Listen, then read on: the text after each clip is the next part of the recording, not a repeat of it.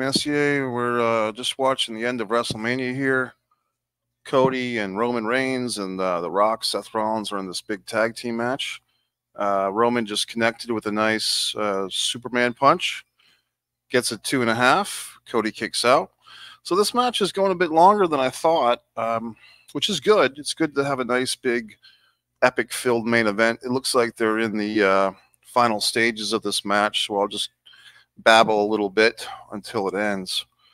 And, so far so good. I would say this has been a good WrestleMania night one, maybe not a great one. I mean, if you remember that WrestleMania from several years ago, maybe 2 or 3 years ago, that ended with Steve Austin and Kevin Owens at the end of night one. And then the second night had McMahon and Pat McAfee and Austin came out again. I think that was 2 years ago, wasn't it? So that was really a great night one. Here goes Roman for a spear, reversed into a sunset. 2 count. Cody gets up, ducks a clothesline. Cody mounts the ropes, nails a Cody cutter. Didn't really get the whole thing. Seth with a nice big frog splash. Be interesting if Seth got the pin. Seth gets a 2.5. Really nice frog splash, though. They did play up that they said that Roman Reigns is battling leukemia right now. So, they're kind of building in these excuses. Earlier in the night, they did the same type of thing with Becky. They said that Becky had a 102-degree temperature this week. Who knows if this stuff is real or part of the storyline. I mean, years ago, Lex Luger was in a match for the NWA World title against Ric Flair on the Capital Combat pay-per-view, and they made a big deal about good old Lex having a temperature that week and having to drink fluids, and it actually turned out to be true, but he probably wasn't going to win that title that night anyway. So if you're live, this is, or if you're here in live time, this is Saturday night, 10:54 Eastern Standard Time. I'm watching this WrestleMania. Seth now going for something, gets powerbombed for his trouble. Roman Reigns not only battling leukemia, and good for him, but now he looks like he's got a bloody snout, a bloody nose. Roman goes in for a spear, gets punted. Cody comes in. Cody with kind of a mild super kick to the chest. Seth with a big super kick. Now a double super kick, kind of Uso style to Roman. Seth is kind of going crazy in the corner. Nice curb stomp. Cody scoops in. Cody now with the crossroads. Going to go for the pin here. So you can get it. 1, 2. Nope. Referee got pulled out by The Rock. By the way, have you noticed that The Rock is the biggest guy in the match? Rock is about 51 years old, something like that. Rock is about 50, and he looks better than all these guys, to tell you the truth, which was pretty apparent at the beginning. Rock is bigger than his partner, his cousin, Roman Reigns. Rock is bigger by far than Cody and Seth. So anyway, it kind of goes back to that King Kong Bundy quote that he shits bigger than Chris Jericho. Roman Reigns just caught Cody with a good old-fashioned low blow. Roman bounces off a spear. This could be it if the referee was around. The Rock throwing the ref back in. Here's the ref. 1, 2. Nope. Cody gets a shoulder up. The Rock has really been great in this whole lead up to WrestleMania. By the way, if you're watching in live time, you can comment. If you're watching on Twitter or Facebook, you might have to go to the actual YouTube page, the One Pro Wrestling and Sports Fan YouTube channel. Yes, I have more than one YouTube channel. I have about 5. This is one of the most active ones. This is the former Subscribe to Mike Messier YouTube channel, but I kind of split up my internet stuff just to make it a little bit easier for the viewer. Roman now, brutal step kick, kind of a step on the face of Cody. I do have a good friend of mine is at WrestleMania, a couple of them. My buddy Tommy DiDucci and Jonathan Del Ponte are in Philadelphia live for this thing. They're somewhere in there, and they're having a good time. And Roman Reigns now has got a front face lock, kind of Hulk Hogan, Richard Belzer style on Cody. Cody trying to get the momentum. It's interesting because Philadelphia is traditionally a heel town. A lot of heels get cheered in Philadelphia, but the fans here at WWE have been kind of playing it by the book. They've been cheering Cody and Seth and booing Roman. So Obviously, there was a lot of good matches on. Hey, my buddy Jonathan, he's in Pennsylvania there. Yeah, buddy, I did enjoy that experience last time with you guys coming having the virtual party. The reception wasn't the best. It wasn't the worst, but it wasn't the best. And I'm just a guy that I like a nice, clear image, and I did have a good time with you guys. I think me and Dr. Mike basically bored everybody with pro wrestling history, or maybe we entertained you, and who knows. I did hear Dr. Mike was recently got a shout out in the book, the Ric Flair audio book I just listened to uh, on Audible. So Dr. Mike was actually spoken of late in the book. He had a few nice quotes. Rocky just got tagged in. Jonathan, if you have any thoughts or comments or questions about tonight's WrestleMania Night 1, I'll go through the match by match, but any opening statements you have, I'd love to hear them.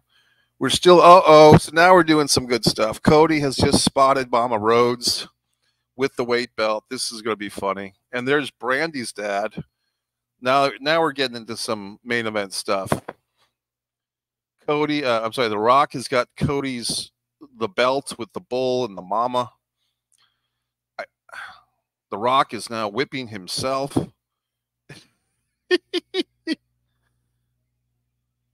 Now the Rock's getting into it with Mama Rhodes. I don't know if that was a Rabira, like the steakhouse in Japan, because the mom there seemed to have a Brahma bull on her jacket, but I think it was the Rabira Steakhouse. That's the logo. So for the WWE fans, they might be very confused. Why did Cody's mom have a Rock jacket on? Cody now doing fist and fire, a little bit of the shuffle and elbow like his father. It's funny because Cody always wants to get out of his father's shadow, but when you're in WWE, that's part of the game. Okay, Cody going it. Cody gets a nice spine buster. Uh-oh. The Rock now looks like he's going to do the people's elbow. The WWE has become very Rock-centric, as we've seen with the Leah Mia Via and the People's Champion belt. I'm wondering if The Rock is going to defend that championship belt. And no matter how this thing goes with Roman and Cody, I do see Cody and The Rock having a singles match, probably at SummerSlam. Rock just bounced off. Cody bounces off. Oh, Cody with a nice Cody cutter. And is Cody going to pin this guy or what? It's hard to believe that this Cody Rhodes was the guy that was fighting with Sammy Guevara for the TNT title 2 years ago. Jobbing to Malachi Black in 2 minutes of Dynamite. All types of things that Cody did in AEW. Cody now lifting up The Rock. Cody going for the Cody cutter, but look out. Here comes Seth with the big Superman. This could be it. Reigns has got a bloody nose. He's fighting leukemia. All types of fun stuff, Jonathan. And anyone else who's watching. I'm not sure if my friend Ian Patrick Gagnon might be joining in. Jonathan, if you feel like putting your 2 cents in, buddy, I can send you the link if you want to get on camera and do some analysis with me. I'm always willing to share the mic with other intelligent wrestling fans. Everyone's got their opinions about these things. Overall, it's been a fun night. Like I said, I don't think it was the blockbuster of 2 years ago with Austin and Owens, but this has been a good night. Okay, so Roman now is doing his breathing dragon thing. It looks like he's going to hit The Rock by mistake. I'm guessing that The Rock's... Yeah, so Roman just speared The Rock. Okay, fair enough. You can kind of tell by the hesitation. And now Roman's, check it out.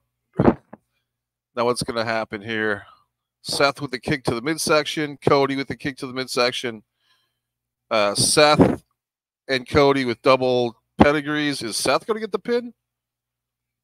Nope. Double kick out. So this is going into extra innings. It looks like this match is going to end up being pretty long. I think we're going to hit the half-hour mark. Good stuff. Good foreshadowing. If they ever do the Roman Rock match, we saw a little foreshadowing of that, which was nice.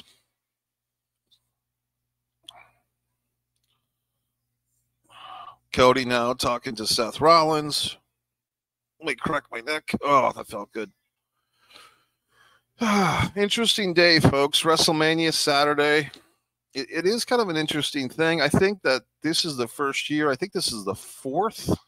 Is this the fourth two-night WrestleMania? Or maybe I think it's the fifth, actually. Oh, Cody and Seth doing a little hug. That's not going to end well. They're kind of psych each other up, or they arguing. Looks like Seth has got a limp in his gullet here, a little limp in his leg. Seth now going to the top rope. This probably is not going to end well. No, it did okay. Seth did a flying body splash. Don't know if Seth is actually selling the leg or if it's a real leg problem. It's hard to tell with these guys. Like I said, the money match here, folks, is The Rock and Cody Rhodes. If The Rock is, I gotta say, I gotta give The Rock credit. He's 50 years old. He looks better than any of these guys. Of the four, I gotta think that Cody or Seth is the oldest of the other three. Oh, The Rock drinking the water, spewing on Cody. Be good if he went over to Mama Rhodes and gave her a little taste of water too. Bonking Cody on the table, little old school late 90s Spanish announce table stuff. Now Cody is, The Rock is intimidating Brandy's father and The Rock's mom. That's funny. Be kind of interesting if together. I don't know if Brandy's parents are still together, but you know, her father's there. And let's see here, the Rock, he's got Cody on the table. This could be flipped around. Oh, look out! Seth Rollins grabbing an ankle. And the Rock kicked off Seth like he's a wasp. Uh-oh, Cody now. Ooh, Cody with the rock bottom on the Rock through the table.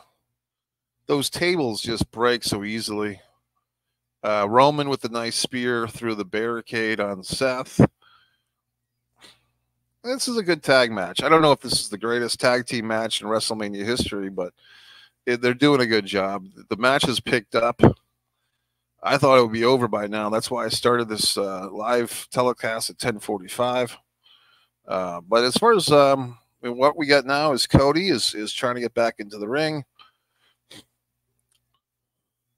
Yeah, that it looks like they've mastered the art of the collapsible announce table, because after 30 years of doing this, destroying tables, they've figured out how to do it, apparently. Let's see. Cody is lifting up the Rock. Going to roll him back in.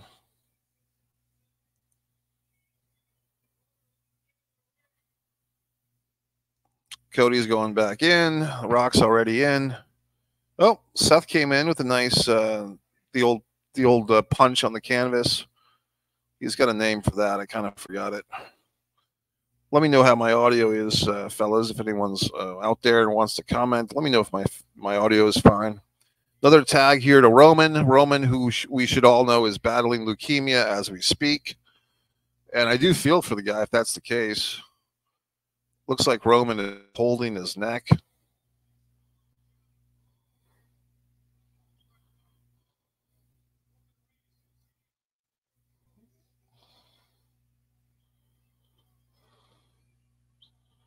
Yeah, Roman, I don't know if it's just the power of suggestion, but Roman does look a little bit smaller.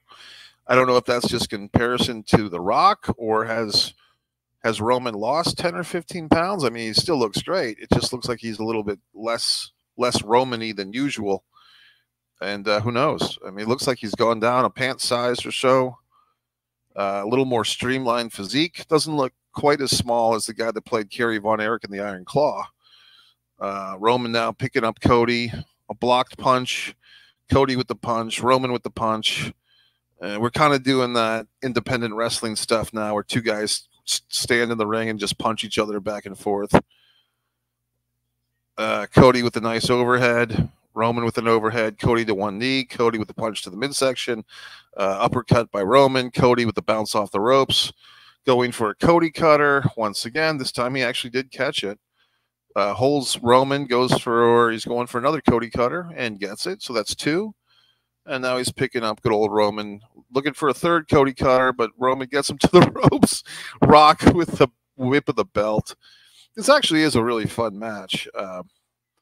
Cody is now selling the whip.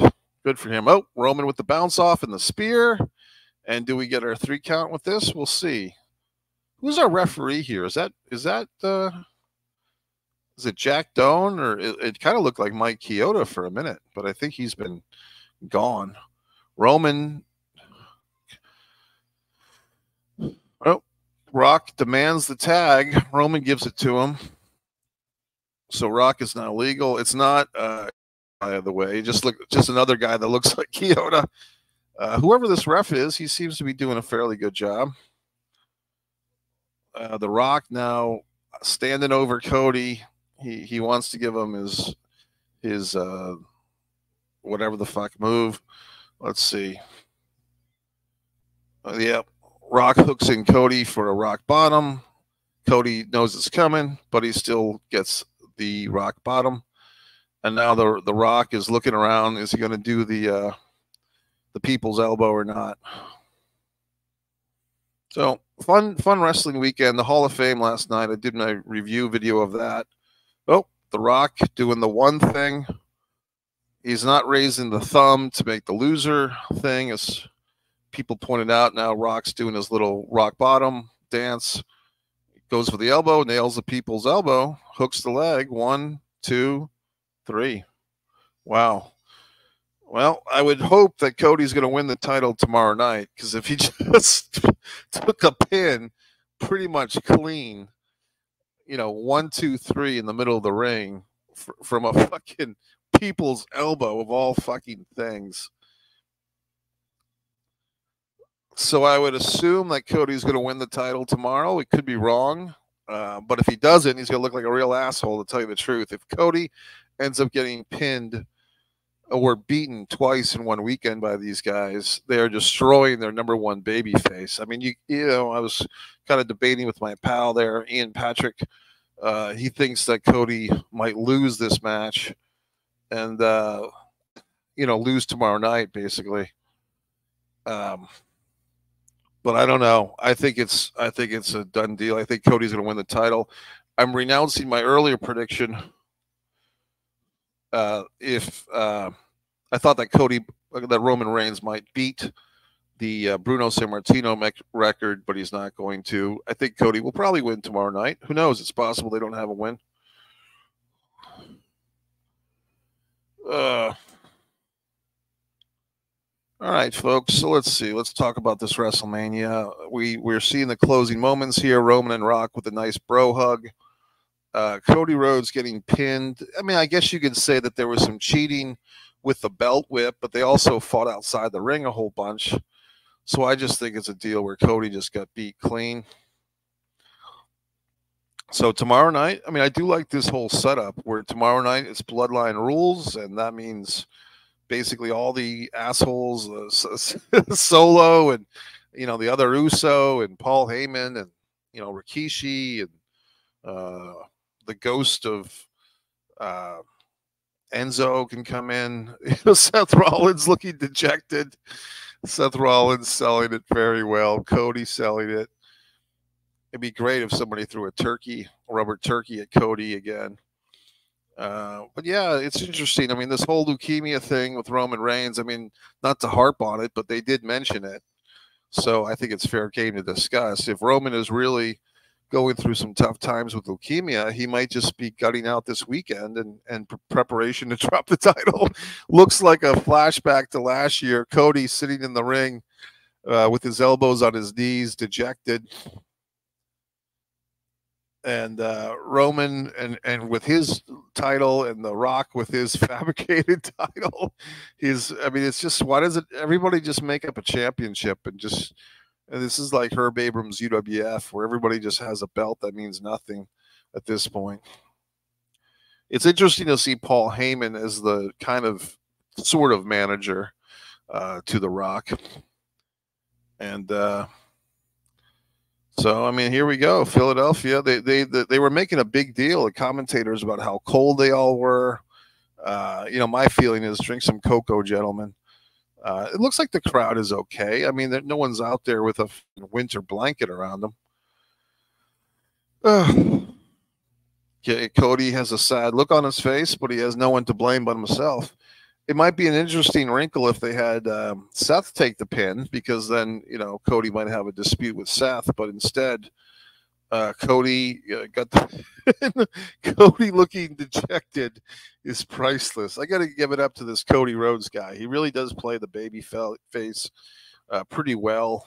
I mean, he's not as big as a Sting or guys from the past, or even Cena, I guess. But I think Cody plays like the baby face well, because he does have these moments of looking disgruntled and pathetic, and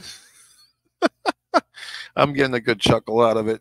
Jonathan CT, Jonathan Steele, if you want to chime in, please do, or whatnot. All right, so now we're with our end shot of Cody and Rock and Roman. So now they're doing the flashback. So let's go through this, folks. If you're just joining in, this is your buddy Mike Messier. Like a lot of other podcast people, I'm just doing some nice WrestleMania Night 1 thoughts tonight. Let's go through these matches and see what we saw. Blah blah blah blah blah.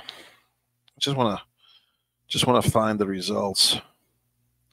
It's so hard. First match tonight was Becky Lynch challenging Rhea Ripley for the women's title, and one of the women's title. It gets confusing, doesn't it? When you have to have double champions for everything. But I thought it was good. I thought that the opening match was pretty strong, very strong. I was kind of thinking they might have Becky win. I'm pleasantly surprised, to be honest with you, how good Becky Lynch looks, both in the ring and just as a human being. After having a child, she really looks like she's child-free, and that is a compliment, believe it or not.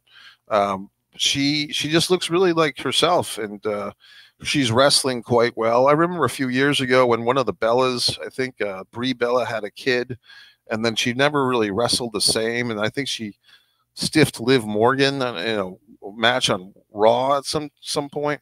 But in any event, Becky Lynch did look really good in defeat. It was a good match, and there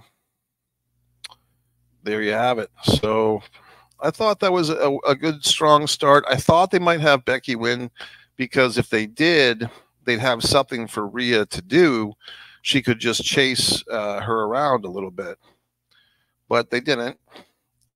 They went with the hot ticket right now, which is Rhea Ripley. She's growing her hair out. She is very dominant. She's excessively popular, especially with the wrestling fans, the simps, so to speak. So that was that one. And what did we have next? I think the next match, if I'm not mistaken, was that giant tag team match. The two sets of titles on the lines, on the ladders. And I'll be honest with you guys, you've heard about the hot dog match, where people take a break from watching the wrestling show to get a hot dog. I kind of had a moment like that. I had what I would call a shower break. I was very physically active today, and I just wanted to clean up a bit to enjoy this night of wrestling. So I took the opportunity. They had so many commercials in that moment before the tag team thing. So I did not see the whole match, to be honest with you. I did catch the end, and I did see the two belts picked up. I thought that was interesting that they had the two belts. And welcome to the show, my buddy Gonzo. How you doing, pal? What's up, bro? How you doing? I'm doing really good, buddy. I was just talking about the tag team match. Did you catch? Let's go back to the first match. Becky, this is my buddy, everybody, Ian Patrick Gagnon. He's been here a couple of times before. Ian, let me ask you. You were in Florida as well, correct? Yeah. And what did you catch the first match of the night? Becky Lynch and our defending champion Rhea Ripley. Did you catch that one? I did. What did you think? I thought it was a really good match, and them talking about her having like the strep throat, I think they said, and she had like 102 fever and all this other stuff. I was like, okay, I didn't know that, and I'm like, well, that's pretty crazy if she's going to go out there and, it's tough to. I would imagine it's tough to go out there and do a show like that if you're really sick.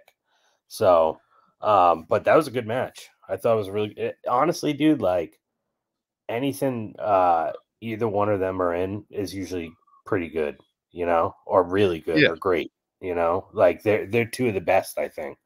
So I like that match. Did you going into it? Did you have a prediction one way or the other of who was going to win between Becky and Rhea? Yeah, I thought Rhea was gonna win. I actually thought. I mean, sure, you could cover the bases and say I thought Becky might win, but I thought if they did have Becky win, I thought it might be good because then you'd kind of have like something for Rhea to do for a few months, like the chase to get the title back. Because ultimately, when you get down to it, with any wrestling, but it seems with women wrestling especially, a lot of times they don't have in the women's divisions across the board, both AEW, WWE, and a lot of other companies, they don't really have good storylines a lot of time for women unless there's a title involved. And basically, Rhea's whole thing has just been how dominant she's been. If she were to lose to Becky in some type of close match or a cheat, a screw job, or whatever, they'd have something for Rhea to do. And then if she were to get it back at SummerSlam or whatnot, then she's a two-time champion. You know what I mean? Mm-hmm. I But mean, that's a good point, and thinking about that, it's like I don't really know where she's going to go next now, right? right, So I'll say we'll I'll have to say see. this. Yeah, I mean, I'll say this, Ian. There is no short of women's talent because when I go to these NXT shows in Florida for WWE, I was one in Gainesville on March 23rd, one in Jacksonville, I think on March 2nd. They have so many women in NXT, and some of them are ready. I mean, I've been saying for a while that what was the one that was in with Mandy Rose a couple of years ago, the 3-woman thing with Mandy Rose? Oh, Uh, Gigi Dolan, probably. Not the other one. Oh, the other one, fuck, I don't remember her name, but I know you're talking about. JCJ. Yeah, that's it. Yep. JCJ is beyond ready for the main roster, and I think she's had a couple of matches on Raw. Like I think they brought her up for a match or two, but it doesn't stick. And Mm-hmm. I'm telling you, every time she comes out in the NXT house shows, she's really. I don't think that anybody can be much better as far as just being a professional, especially with the WWE system of just the composure, solid heel work, not doing too much, not doing too little, instant reaction from the fans. She looks good doing everything she does, but she doesn't. She's a heel and she knows it, and she wrestles like an effective heel. So that's someone they could bring up, and because Rhea would still have the body size advantage over a JCJ, they could do some type of storyline where there's like a psychology element to give JCJ the upper hand somehow. Mm-hmm.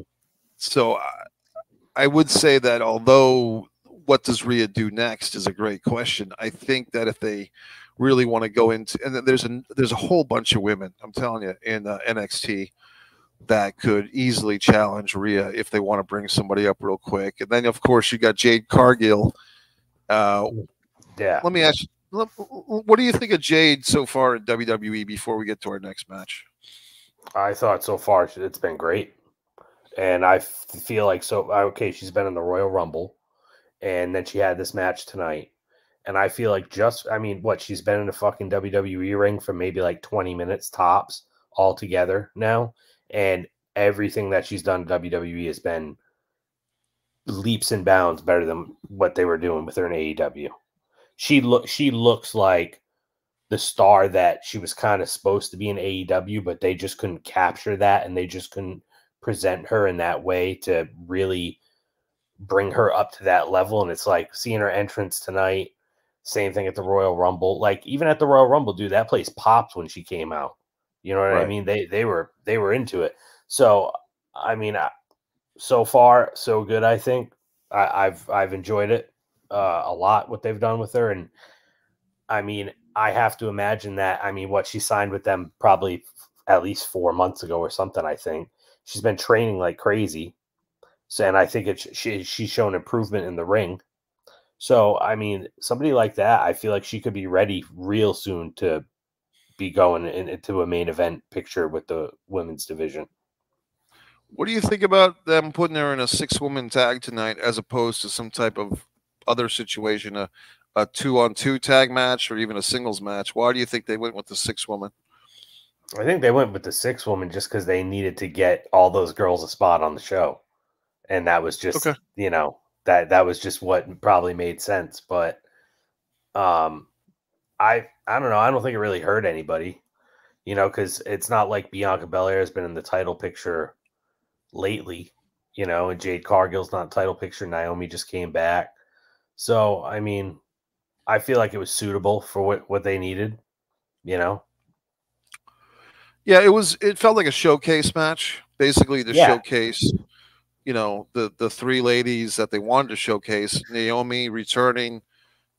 She's been back for a little bit of time. She came back at the Rumble, and of course Jade Cargill, the new signee, and like you said, Bianca's kind of fallen out of the title picture, but she's still a big deal. And even CM Punk and I want to say Big E said this on the pre-show that having 3 black women as a tag team was kind of a big deal because I would probably guess that was the first time in WrestleMania history, or even I would definitely say WrestleMania history. And Yeah. I remember when Sasha Banks first came in, didn't she join Naomi and who else did she join in like a 3-woman team for a little while? Remember what I'm talking about? It's like when they brought in Charlotte, Becky Lynch, and Sasha Banks all in the same night. Like Stephanie McMahon says, this is the women's evolution, and she brought the 3 of them in and basically assigned them to cliques, and she put the 3 black ladies together, which was Naomi, Sasha, and there was a third lady. Was it Alicia Fox? It might have been, yeah. It might I'm have not been sure, but whoever it was. I got to look that up now because that's gonna. What was the group called? The more that I'm like, thinking about, the more I'm thinking about it now, I really kind of think it might have been Alicia Fox, dude. I could be totally wrong, but it was a long time ago. It was like 2018, something like that. Yeah, or even before. It was a clique. It was a clique that didn't last, and it was just ridiculous because it's like Stephanie McMahon is determining who your friends are. And basically with Sasha, it's like, well, here's 2 other black women. I'm going to put you with them. You know what I mean? That's like funny. It was the most low key racist thing ever. Well, Sasha, you and these other 2 black ladies, you could all be together, and I'll put Charlotte with these other, and whoever Charlotte was put with was like the athletic girls, and then Becky was kind of put with like the alternate chicks because I think Becky was thrown in with Paige and somebody else. It was really horrible. It was really bad. It very vaguely sounds familiar to me. It got I'm remembering little pieces. It was given a lot of slack because it's like Stephanie McMahon comes in, basically takes credit for the women's revolution, and basically assigns cliques. Like, you're going to be in this clique, and you're going to be in this clique. Hey, sounds like a McMahon move. Yeah, and this was like at the 2016, 2017 when they were really really probably bad. When they had that women's pay-per-view and all that too. Yeah, well, a couple of years before that, basically. Oh, okay. Right. I did find it. No, I didn't find it. I thought I found it. Yeah, women's. Yeah. Oops. I had some. I was trying to find that announcement on Raw, whenever it was. Let me jump in on this Jade Cargill thing for just a second. I've heard you just articulated what a lot of people have been saying about Jade in AEW, that they didn't use her the right way, they didn't showcase her. I want to ask you, like, or just point out first that she was there. Her very first match, I believe, I was there for it at Daly's Place in Jacksonville, was her and Shaquille O'Neal defeating Cody Rhodes and um, Red Velvet. Red Velvet. Red Velvet took Brandy's spot because Brandy Oh got yeah, pregnant. right. Brandy was either pregnant or injured, so Red Velvet took over the match, and that's why I was doing this because like Red Velvet started doing something with like a soup or something, like that became like Red Velvet got a hand signal of soup after a while, but and the way that I remember it, Jade Cargill pinned Red Velvet. So in a match where you had Shaquille O'Neal and Cody Rhodes and Red Velvet, Jade Cargill got the winning pin. So that was her first match ever, right? She's tag teaming with Shaquille O'Neal in her first match. Then they basically created a title for her to win. They created that TBS title for her to win in a tournament, and somewhat surprisingly, she beat Ruby Soho in the finals of that tournament, which was kind of a big deal because Ruby was someone they were building up, and Ruby had just come from WWE. And then she, I don't know, did she hold that title for a year or a little bit more? And around there, yeah. Yeah, and she pretty much was squashing everybody. I mean, there was some good matches, but she squashed a lot of people along the way. And they made her look incredibly strong. And when she finally lost the title, it was on pay-per-view. She beat Taya Valkyrie pretty quickly, like in 6 or 7 minutes. And then she kind of made an open challenge to anybody. And Chris Statlander came out. And Statlander wasn't really somebody they had built up as a top challenger or anything. I think she had just been injured and was on her way back. And there she was. And I think physically, Statlander was the only one somewhat in the ballpark of Jade Cargill in AEW. And they had Statlander beat Jade for the title. But once again, that was Jade's second match in a row, right on the same show. And then I didn't see this one, but I think they had a rematch on Dynamite or Rampage where Statlander beat Jade again. But I think by that, yeah, I think at that point Jade had already decided to leave. So I guess with all that evidence, I mean, I would say that they did. AEW not only gave this lady Jade her start, you know, and sometimes they would show her daughter in the audience, and even though Jade was like the heel, they'd show that she had a human side because she had a kid, and like this was, you know, she was her kid's hero if nothing else. And they even gave her a little click, like they gave her like her own little Hurt Business. They gave her the she had a name for women, like the baddies or the nasty, the baddies, yeah, right? Yeah, right. And it was so Red Velvet. Red Velvet was one of them. Yeah, like the chick that she squashed. Yeah, and she did that with the other one, the other really super attractive one. I think she beat her too. I think the two girls she had was Red Velvet and the Kiera Hogan. I think there was a third one. Was there? Yeah, really hot chick. Another one that was right up there.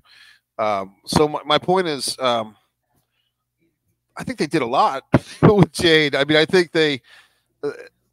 I think what could be. Go ahead. I agree with all that, and you know, like I can't. Okay, first of all, I can't say that AEW necessarily did anything like bad with her because obviously, like everything you just laid out is clear evidence of how they were pushing her, and you know, she had the long title reign, she was undefeated, all this other stuff. I think that one of the issues was maybe not enough story. Maybe not enough story with her because everything I feel like with her was pretty much, you know, she's gonna go out there and talk shit to the girl, say how she's gonna beat her, and then she beats her, and that's kind of like what it was. So I feel like maybe a little not enough story hurt her a little bit. But the other thing that I think, and I don't, did you catch the interview that Jade Cargill just did with Busted Open like yesterday, the day before? No, did you see any of that? I missed all of that. So, okay, she was talking. They asked her. Dave LaGreca asked her, you know, basically what made her decide to come to WWE, and you know, one of the things that she said was, you know, I'm 31. and like time is not on my side. So I don't really have time to be like growing with a company. But I think that, you know, when you look at a WWE show like this, like let's take this WrestleMania night one, and then you look at the AEW Wembley show from August. To me, and I mean, a lot of people may agree with this, a lot of people might not agree with this. This might make a lot of people mad. But to me, I feel like AEW clearly looks like the minor leagues next to WWE. And I think that that was a big part of her decision. And she kind of alluded to that in her interview of like, I want to be on the biggest stage there is. And, you know, I want to go somewhere where it's going to, it's the best of everything. And she even alluded to like some of the training stuff and how basically how it was like night and day, like all the training she's done and all the, you know, coaching and mentoring and all that stuff has been night and day compared to what it was in AEW. So I think at the root of it, that's what it boils down to is just I can either play for the Yankees or I can play for the, you know, Scranton Bulldogs or whatever they're called. You know what I mean? Yeah, the And so Scranton office I workers. yeah, and I think that that's kind of what it boiled down to. And I think some story too, because I think that, you know, at the end of the day, she was going to make her decision no matter what. And I think AEW did do a lot to, I mean, let's put it this way. If AEW didn't book her the way they did, there's a good possibility she's not in WWE right now. Let me get back to the Jade Cargill debate in a minute. Let's take on some of our friends here. My buddy Michael AJ Norris has 2 comments, and the Ghost of Gonzo has a comment. So Michael AJ says, "Yo, Mikey, good pay-per-view. Sammy was a surprise, and every YouTube predicted Bloodline rules and Cody win night 2 because Roman beat Hogan and Mania record and 1,001 wins. So yeah, there was something about Hulk Hogan's.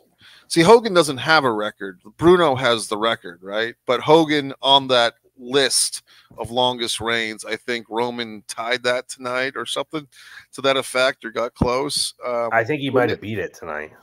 Yeah. So, and I think that he tied Hogan with like WrestleMania main events or something.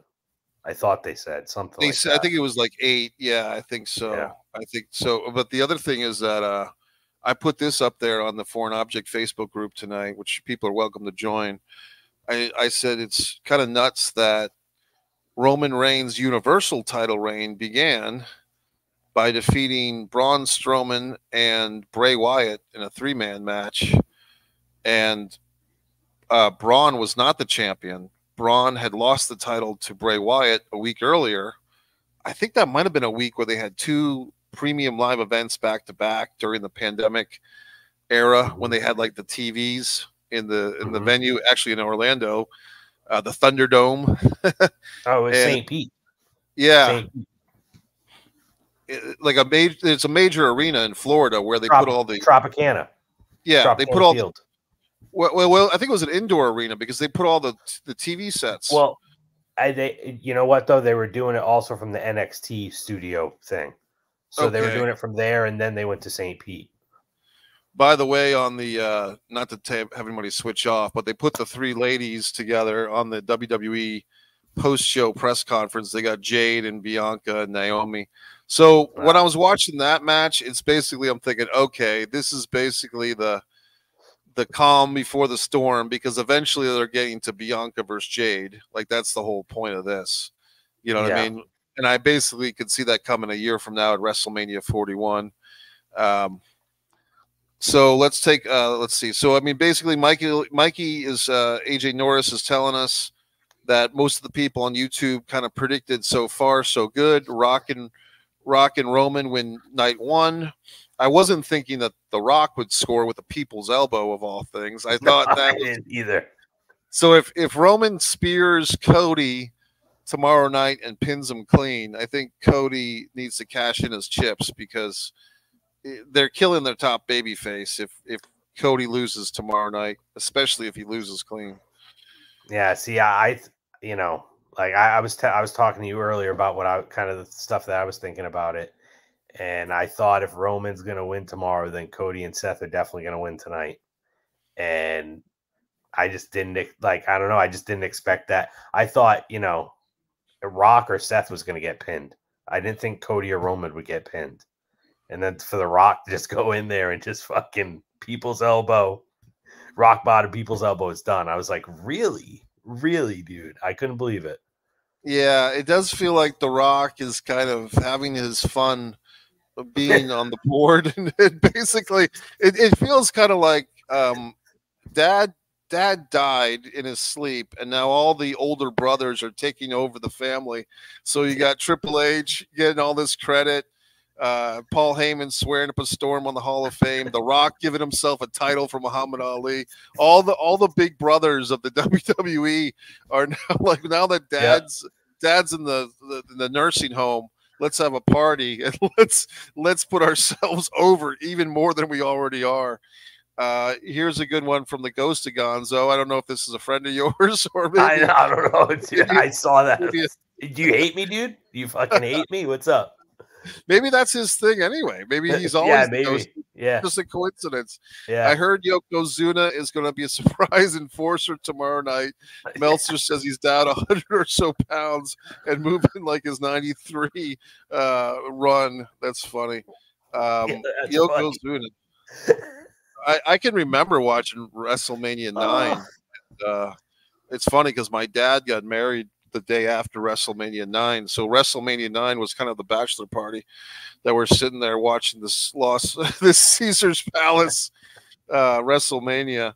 That was a horrible ending too. It was a horrible ending. I mean, I just kind of laughed it off. I think even by that point in my life, I kind of a little bit emotionally detached from bad booking. Maybe not fully. Bro, I was 6. I was 6 when that happened. So I was a little kid. You know what I mean? So and I loved Hulk Hogan. And even then I was like, man, what was that, dude? Like, really? What the fuck? Michael had an earlier comment. We saw that one. And let's see, Mikey, this fresh start for WWE.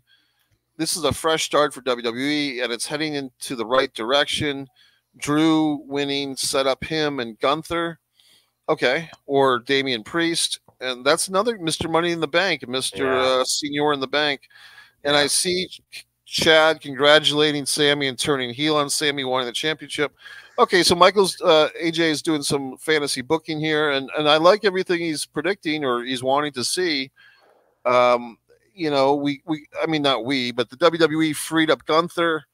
They took the Intercontinental title off of him, which I feel like that's kind of like an Ultimate Warrior had the title when he did beat Hogan, but I think in other cases, back in the day when the Intercontinental title was really a stepping stone, with guys like Savage lost the Intercontinental title to Steamboat, and then a year later he's winning that big tournament. So I can see where Gunther losing tonight really does not hurt Gunther. It just kind of frees him up. And good for Gunther that he lost 1, 2, 3. I guess we'll jump around a little bit. What did you think of that Gunther Sammy storyline and then that match tonight? I mean, I thought the storyline was pretty good. They were kind of doing the Rocky storyline. Sammy's Rocky, I thought it was pretty good. I like Sammy a lot. I think he's, just really, really good talent, and like he's funny. Like I never realized how funny he was until he did the Jackass match 2 years ago at WrestleMania, and then he did all that Bloodline stuff, and it was fucking hilarious, dude. So I mean, I like him a lot, and it was cool to see him have his moment. But honestly, that shocked me more than anything tonight, because I was like, dude, there's no way. Fucking, I thought maybe Gable was going to get involved somehow, maybe turn on Sammy, or I thought maybe Gable was going to throw in the towel.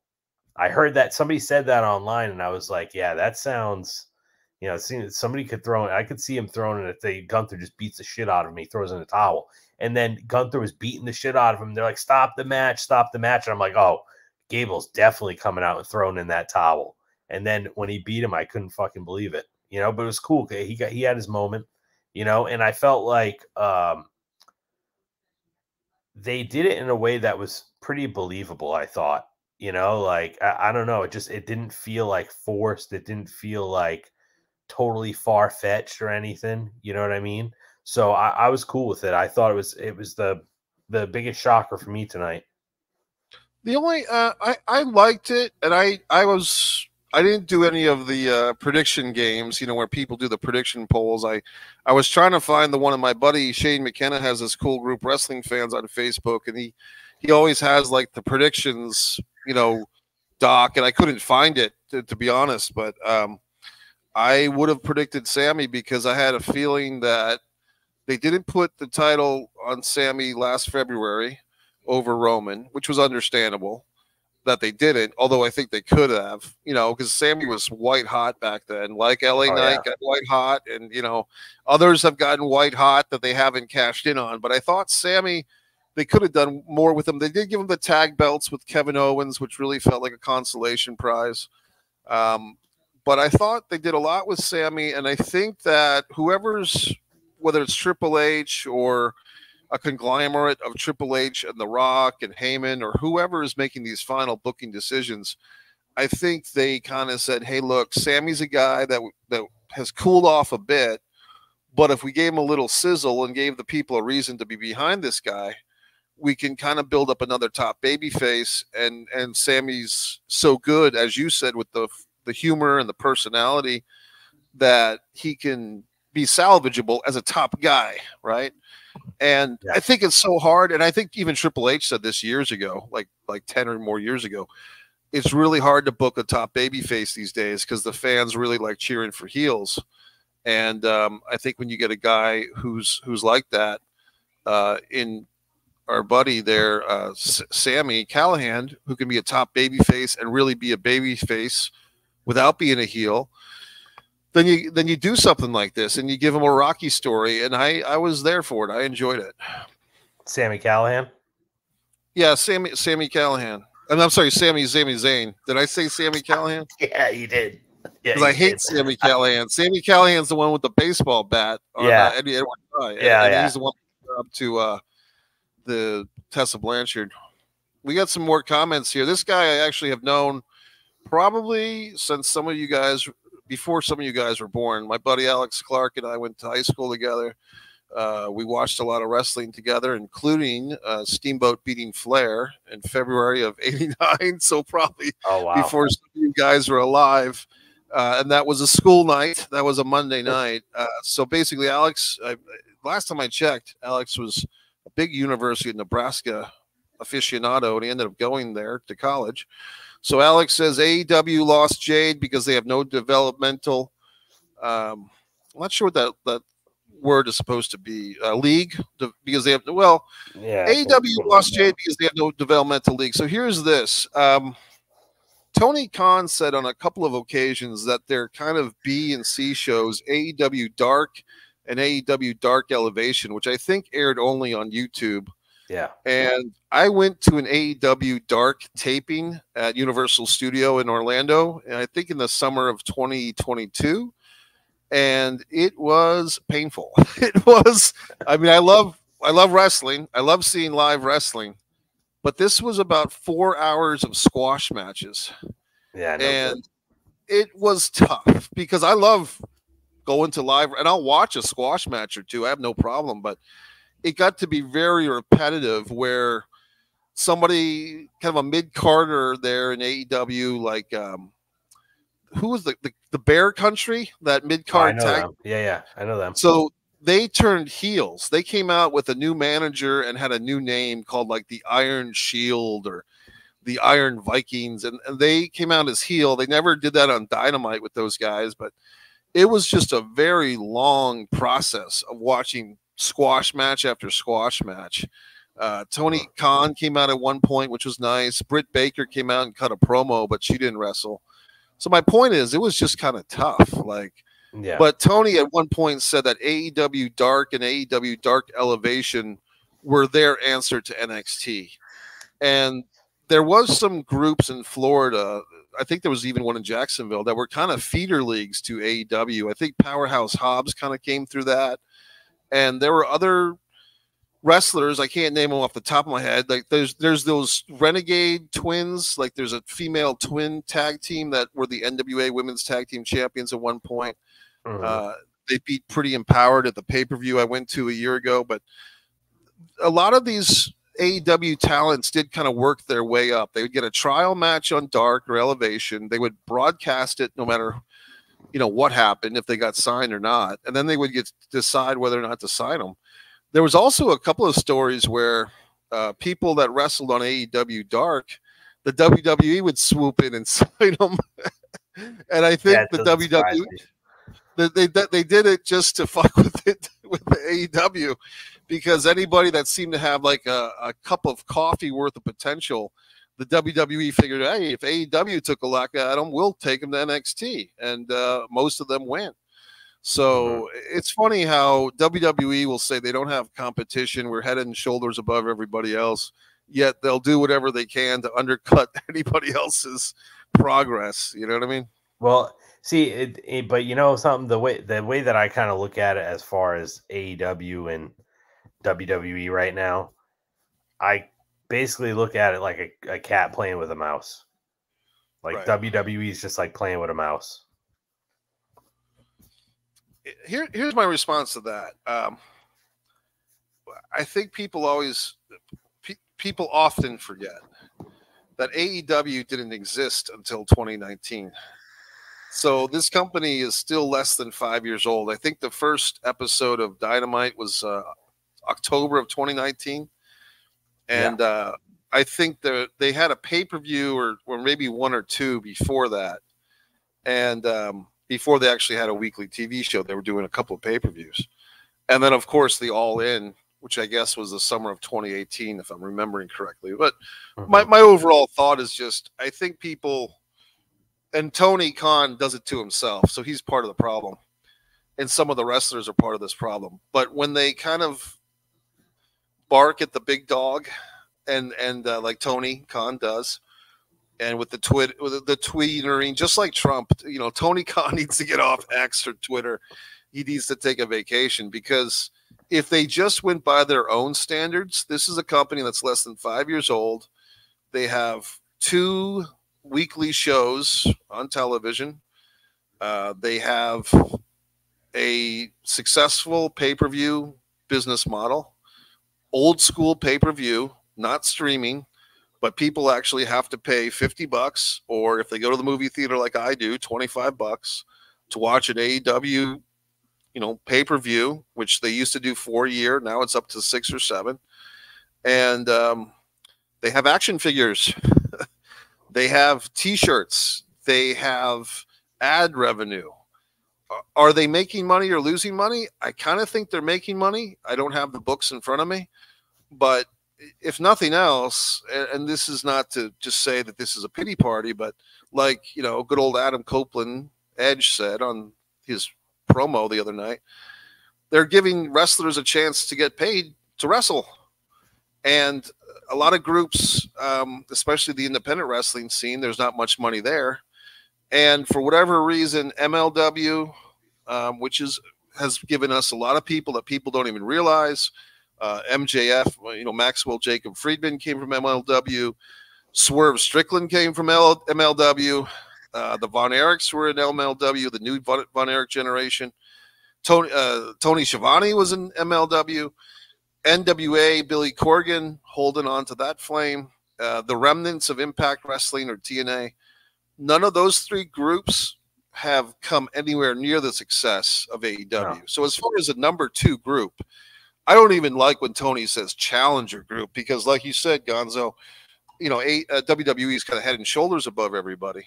But I think for a number two group, AEW has done some amazing things in less than 5 years.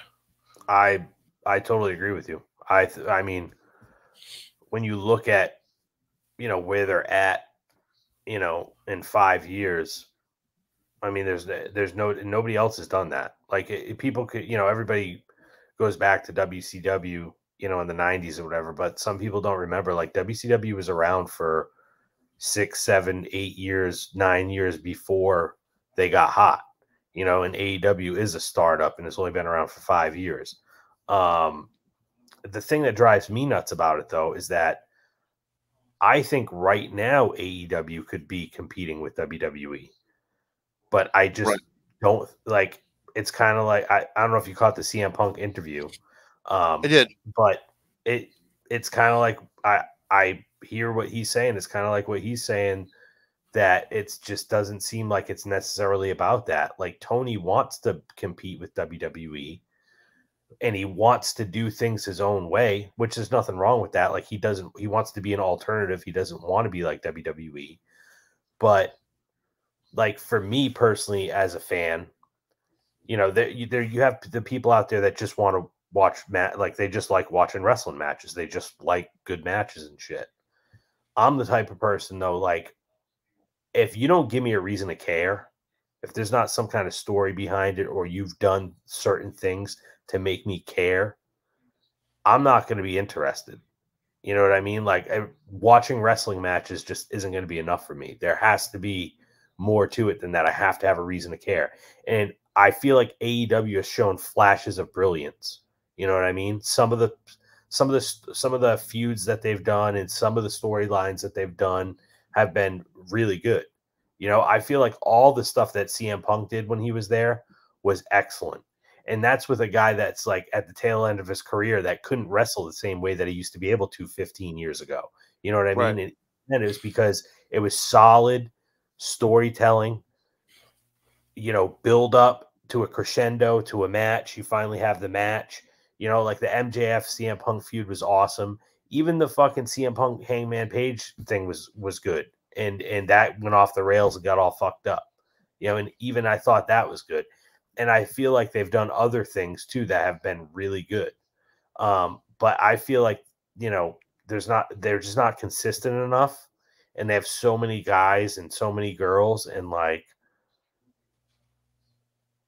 they don't give me a reason to care about the people that much. That's the problem. I feel like they give too much away too. I feel like every single show they tell you everything that you're going to see on the show down to like every 10 minutes of the show.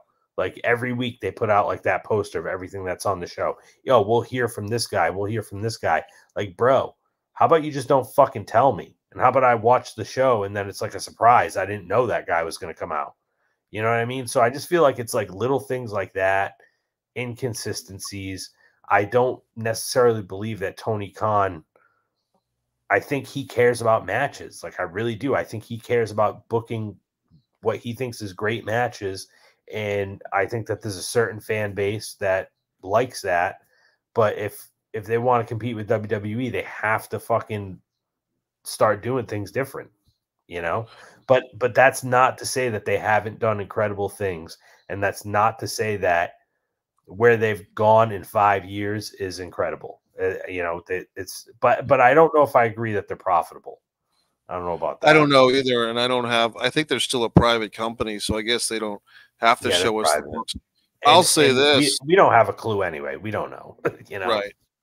And I mean, a lot of businesses claim to not be profitable because that's the way to get more money or pay less taxes anyway. So, I mean, that's an Yeah. old film industry trick. You say that the movie didn't make any money, so you don't have to pay anybody residuals, Mhm. especially writers. So, anyway, let me.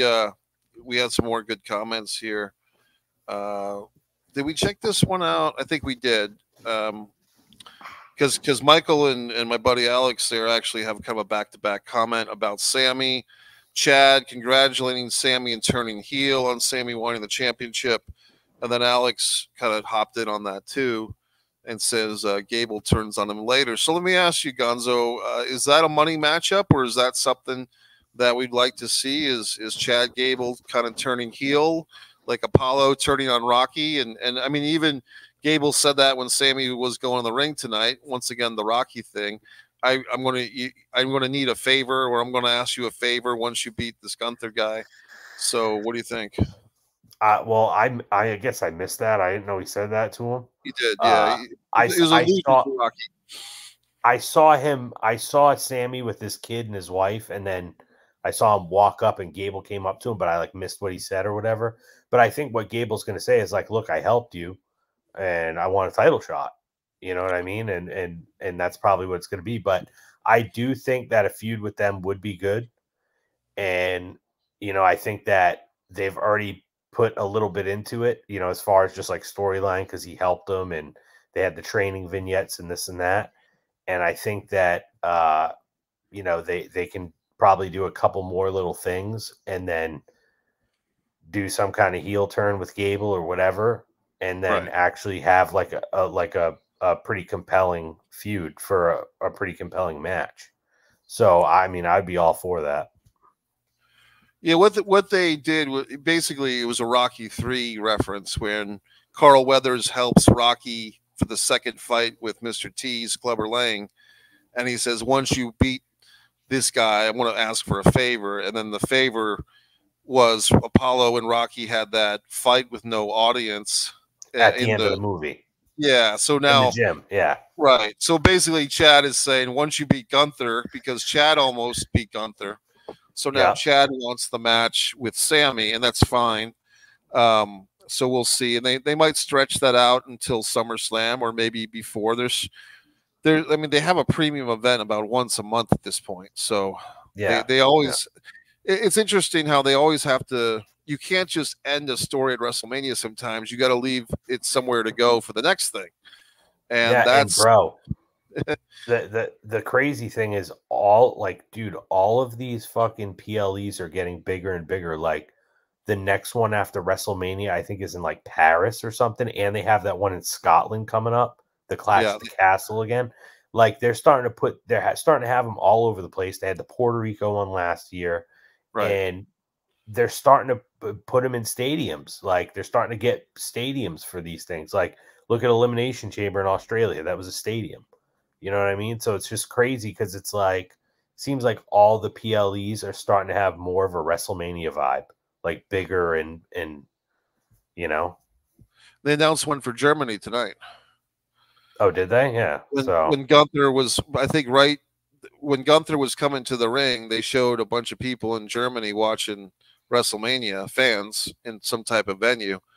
And then Michael Cole said something about a pay per view or a premium live event in Germany coming up in August. So, yeah. like the last couple of days of August, like I think it was August 29th or something like that. So, I I guess wonder if they that's gonna probably, be SummerSlam. I don't think so. I think they had another name No. for it. He Okay. didn't say SummerSlam. He said something else. So, and that's the thing, because they do the thing now with Peacock, and I guess next year it's going to be Netflix. They don't. And Triple H said that he had an interview tonight, a two-part interview started tonight on the pre-show with one of the blonde commentary ladies, where it's almost like a relief for the people in WWE, the top people, that they merged with TKO, because now some of the pressure of doing the business stuff is off of the wrestling people. Because when it comes Mm-hmm. down to it, I would say Triple H is more of a wrestling guy than a business Yeah. guy, right? Yeah. So now that he doesn't have to necessarily worry about all the behind the scenes stuff, that they have this parent company of TKO, which I would assume has the best of both worlds, the best WWE people and the best UFC people. Now the wrestling people, i.e., Paul Heyman, Triple H, probably throw Stephanie McMahon in there and whoever else, they can concentrate on wrestling. And it's kind of funny because it just brings me back to I don't know, I think it was after WrestleMania, yeah, WrestleMania last year when Vince McMahon and Ari Emanuel did the interview when they announced the TKO merger with UFC. And I don't know if you remember this, but Ari Emanuel kept using that word flywheel. Like, they can just incorporate right into what we already have a flywheel in place. And he just kept saying it and saying it. And like people were even like, joking about it. I remember listening to Jim Cornette and Brian Last, and Brian Last is like, dude, how many fucking times is that guy gonna say flywheel, dude? Like, you think they got a flywheel? And but now seeing how this is going, it's like I go back to that and it's like, okay, it's all clicking for me now because like UFC has been trying to become more and more global. That's been like their focus over the last like 8 years. And they've been starting to do events in Mexico, China, fucking Japan, like maybe not Japan, but all these different countries all over the world. They go to Abu Dhabi all the time. They're doing a Saudi Arabia. You know that the Saudi Arabia show that UFC is doing, they got the same in because WWE was already in with Saudi Arabia, right? Right. So now you can see that WWE is just going with the same exact model as UFC. Now WWE is starting to go in all these places all over the world and have these shows just like UFC was. And they're also within the States is they're doing the things now where like UFC is going to be on a Saturday and then Raw will be on a Monday in the same venue. So they're bringing like Right. both of the products to the city at the same time. I think that what they're trying to do is do that on a global stage now too, where like, okay, there's going to be like this massive weekend in Australia, and Saturday night you have a UFC pay-per-view, and Sunday night you have a WWE PLE. I think that that's what they're going for, and they just want to expand all over the world. I agree with that, and I would say that one thing that was interesting tonight, UFC actually had a show tonight, one of their fight nights, and I would say that was probably booked before the merger, and because if the UFC WWE TKO thing happened in the last 6 or 7 months, right, and they probably booked that UFC show a year ago or more. So they had to keep that, but I don't think that'll be happening much in the future. I don't think you'll see very many head-to-heads because why would you compete with yourself, basically? No, and that's why the UFC thing started at 6:00. Those fucking fight nights never start at 6:00 unless they're in another country, you know. So yeah, you know, clearly they don't want to run against each other. Yeah, I think, like I said, that will probably not be something that they run into again, and they probably were going to have it at 10:00, and then they bumped it up to try to overlap just a little bit, and not the whole time. Let's get to some of the other comments here. This Michael AJ has always got a lot of thoughts on wrestling. Mikey, Steve Austin and Cena will show with Jay and Rock. Turn on Roman because Roman taking over Bloodline. Will Rock turn on Roman? He's asking. He's the elder in the bloodline. Solo being in bloodline was Rock's idea because last time they were all together, Rock never been close to Roman, and Solo was moving towards Rock, far from Roman.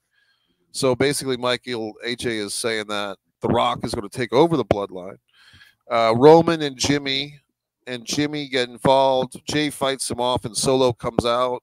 Cena shows off. They shows up. They fight off, and Rock try to get involved.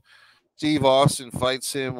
Will Tonga, who's another bloodline guy, but he's not in the WWE right now, show up. No, WWE hasn't mentioned him coming in yet, and Cody will. And I want to see if he didn't really go beyond that. But basically, it's a mix of speculation and fantasy booking here.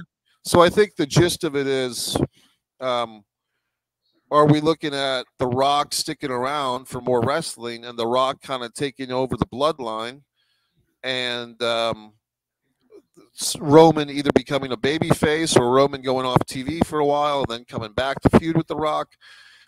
This has been bantered around pretty much ever since The Rock did that promo 3 or 4 months ago about where do I want to sit? Do I want to sit at the booth of the bar or the head of the table? So what do you think? Are we looking at The Rock and Roman fighting over the bloodline? The Rock taking over kind of like he did with the Nation of Domination 25 years ago?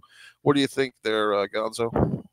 Well, I mean, one, obviously at some point, Roman and Rock's happening. I mean, that's definitely happening. I don't know when, but it's going to happen at some point. But I mean, dude, honestly, the way that what they did tonight kind of just made me question what's going to happen tomorrow even more, you know? But like I said, I did hear that, I mean, I could see The Rock taking over the bloodline, but then I also like, don't know if I really see The Rock turning on Roman tomorrow. I guess it could happen, but I don't know. Something about it seems like it would just be too fast, like it would be rushed, and there wouldn't really be a good reason, I guess, for that to happen. But I did hear that they signed the two new Samoan guys, the one of the another Fatu and somebody else. I think Jacob Fatu is one of them, who's been pretty well known on the indie scene. I'm pretty sure, like I'm not positive, but I'm pretty sure they signed him and another guy, and you know, originally I thought, you know, Roman was going to win tomorrow, which I'm not so sure about that now. But I thought that, probably we would see those two new Samoan guys, and that's kind of how they would get around, or have like some kind of swerve. Because like the thing is I Safa don't. Fatu? Safa Fatu? That might be his name. I'm not sure. I don't see tomorrow not having some kind of swerve. Like something's going to happen tomorrow that we don't expect, and that's and the two Samoan guys could be something like that could happen. I don't know. I'm not sure, but I think something's going to happen tomorrow that we won't expect.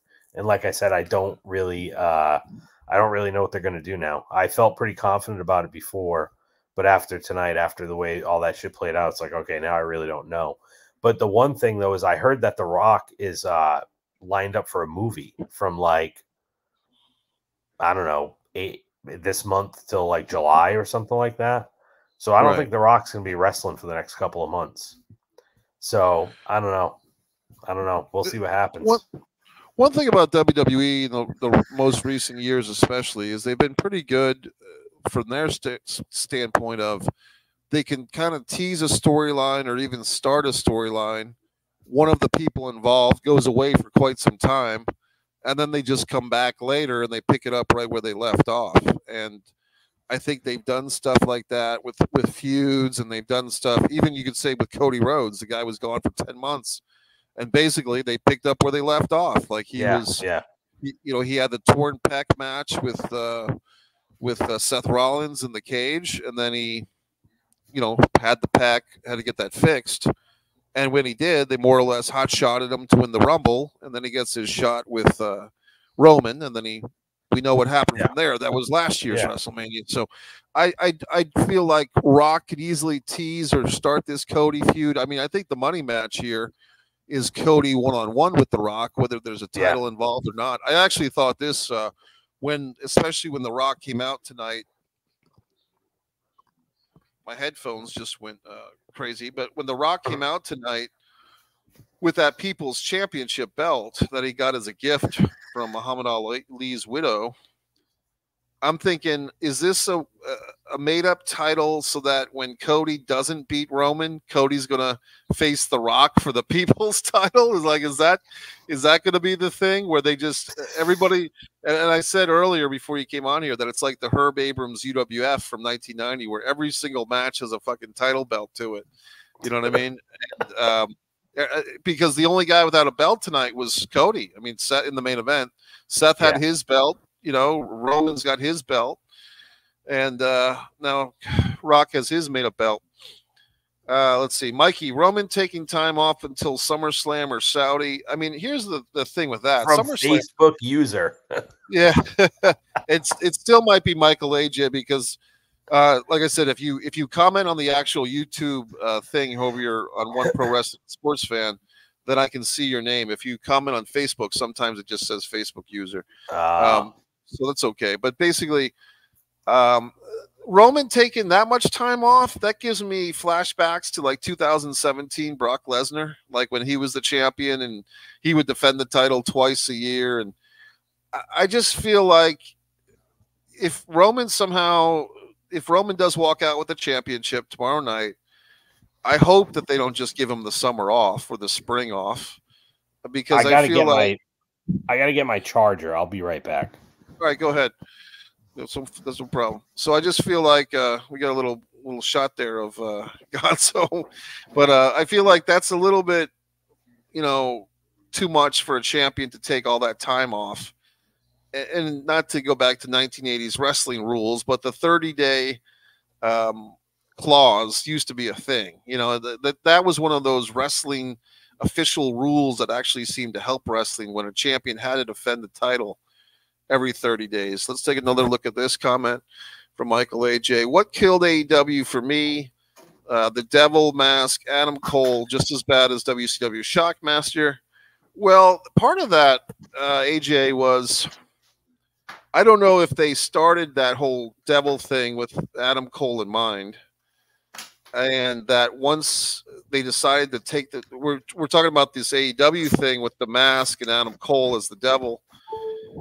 I didn't really have a problem with Adam Cole being revealed as the devil, but as other people have pointed out, if you're going to do that, then do it. And even if MJF is on the shelf for a while because of real injury or storyline injury or contract negotiation or whatever's going on with MJF, where we haven't seen him since he lost that title to Samoa Joe, why isn't Adam Cole presenting himself with this devil gimmick? I don't know if you've been following AEW enough to comment on this one, Gonzo, but basically they were doing this whole mystery angle of somebody's wearing a devil. Oh, yeah. I know right. The whole thing. So as far as I know, and I haven't been watching Dynamite religiously, but has Adam Cole done anything with the devil mask or made any allusions to the devil since he revealed himself to be the devil, or have they just kind of put that on the shelf? I don't know. I haven't been watching enough to know that. Yeah, from what I've heard. From what I've seen, the same thing, though. I haven't seen any devil mask. So yes, so he revealed himself at the pay-per-view where MJF lost in his hometown to Samoa Joe, but it seems like they've just kind of buried it, like they just or just put it on the shelf that MJF was the devil the whole time. I will say this though, buddy. Adam Cole is the devil, though, right? Adam Cole's the devil, yes, but yeah, okay. MJF, basically MJF lost the title to Samoa Joe, I think because part of it was that Adam Cole couldn't get like the ring in time for MJF to blast Samoa Joe with it. So Samoa Joe was able to put the clutch on him, like the choke out. So the idea being that Adam Cole, you thought he was trying to help MJF, but just couldn't get the ring in time. But then the reveal is that he wasn't going to get the ring. He was purposely not getting it on time to distract MJF so that Samoa Joe could choke him out and take the title. Then when the pay-per-view ended and everyone was so surprised that MJF lost in his hometown to Samoa Joe, I think they did the whole blackout thing. And then these masked henchmen were holding Adam Cole and MJF. Then they did another blackout, and suddenly Adam Cole had the devil's mask on, and it's revealed that he's the devil. And it was like, oh, sorry, guys. It was a group of like Matt Taven, Mike Bennett, Wardlow, who's from MJF's past, obviously, and Adam Cole. So they had like this group that I think they did in the old Ring of Honor. And those two of those guys, Mike Bennett and Taven, I'm actually pretty friendly with in real life because I used to do commentary for their matches. And so I was happy to see them. And Wardlow and the other guy from Cole's old group, the whiny guy, the friendship guy. Roderick Strong. Yeah, Roderick Strong. So it was a five of them. So I don't know how much that group is being pushed because basically it was looking like, okay, another heel faction. And my buddy Alex is chiming in that both Adam Cole and MJF have bad injuries, which is true, but it's kind of like, is this another storyline that they've pushed here? They're doing in AEW. They're pushing a storyline to the sidelines when MJF and or Adam Cole are back from the sidelines. Can they put this storyline front and center again, or at least in the mix? And Alex, it seems like you've been watching AEW Dynamite more than me and Gonzo. Do you have any information? Has that group continued at all? Like the Mike Bennett, Matt Taven, Wardlow. Let's see if Alex has any insights, because I haven't been watching Dynamite, so I can't give an honest answer. I don't know. I mean, I've watched a little bit, not much, but I've watched a very little bit. And from what I've seen, Wardlow is by himself, and then the Matt Taven and Mike Bennett guy, I think, are a tag team together. And I don't know anything beyond that. So, I mean, the group could still be together. I just haven't seen anything that I've seen hasn't been with the group together. I just saw Wardlow by himself a couple of times, and I'm pretty sure I saw the Matt Taven and Mike Bennett guy as a tag team. So, yeah. I don't know. Maybe that guy knows, though. Right. So let's see. Let's take a look at. Let's get back onto our matches here. So we started with Rhea and Becky. The next match was the big tag team match. I thought I've got to watch that one again. Like that's on my homework list, is to watch the big tag team crazy championship match. It seemed like a match that everybody was having fun with. they had two new tag team champions. I wasn't even sure, was there champions going into this match, or was the Yeah, titles held up? Who were the that was champions going in? Judgment Day. Okay, so they lost both sets of belts. Yeah. So the first one they lost to was A Town Down Under, right? Well, from what I understood is that the match didn't end until both of the championship belts were pulled down. But then I was like wondering, okay, well, what if two different teams pull them down, which is what happened. So Yeah. I don't know if it's like the last team to pull the last belts down win. I think that's what it was, No, like the no, it last wasn't. team. It No? was A Town Down Under gets one set of belts, and Awesome Truth got the other set.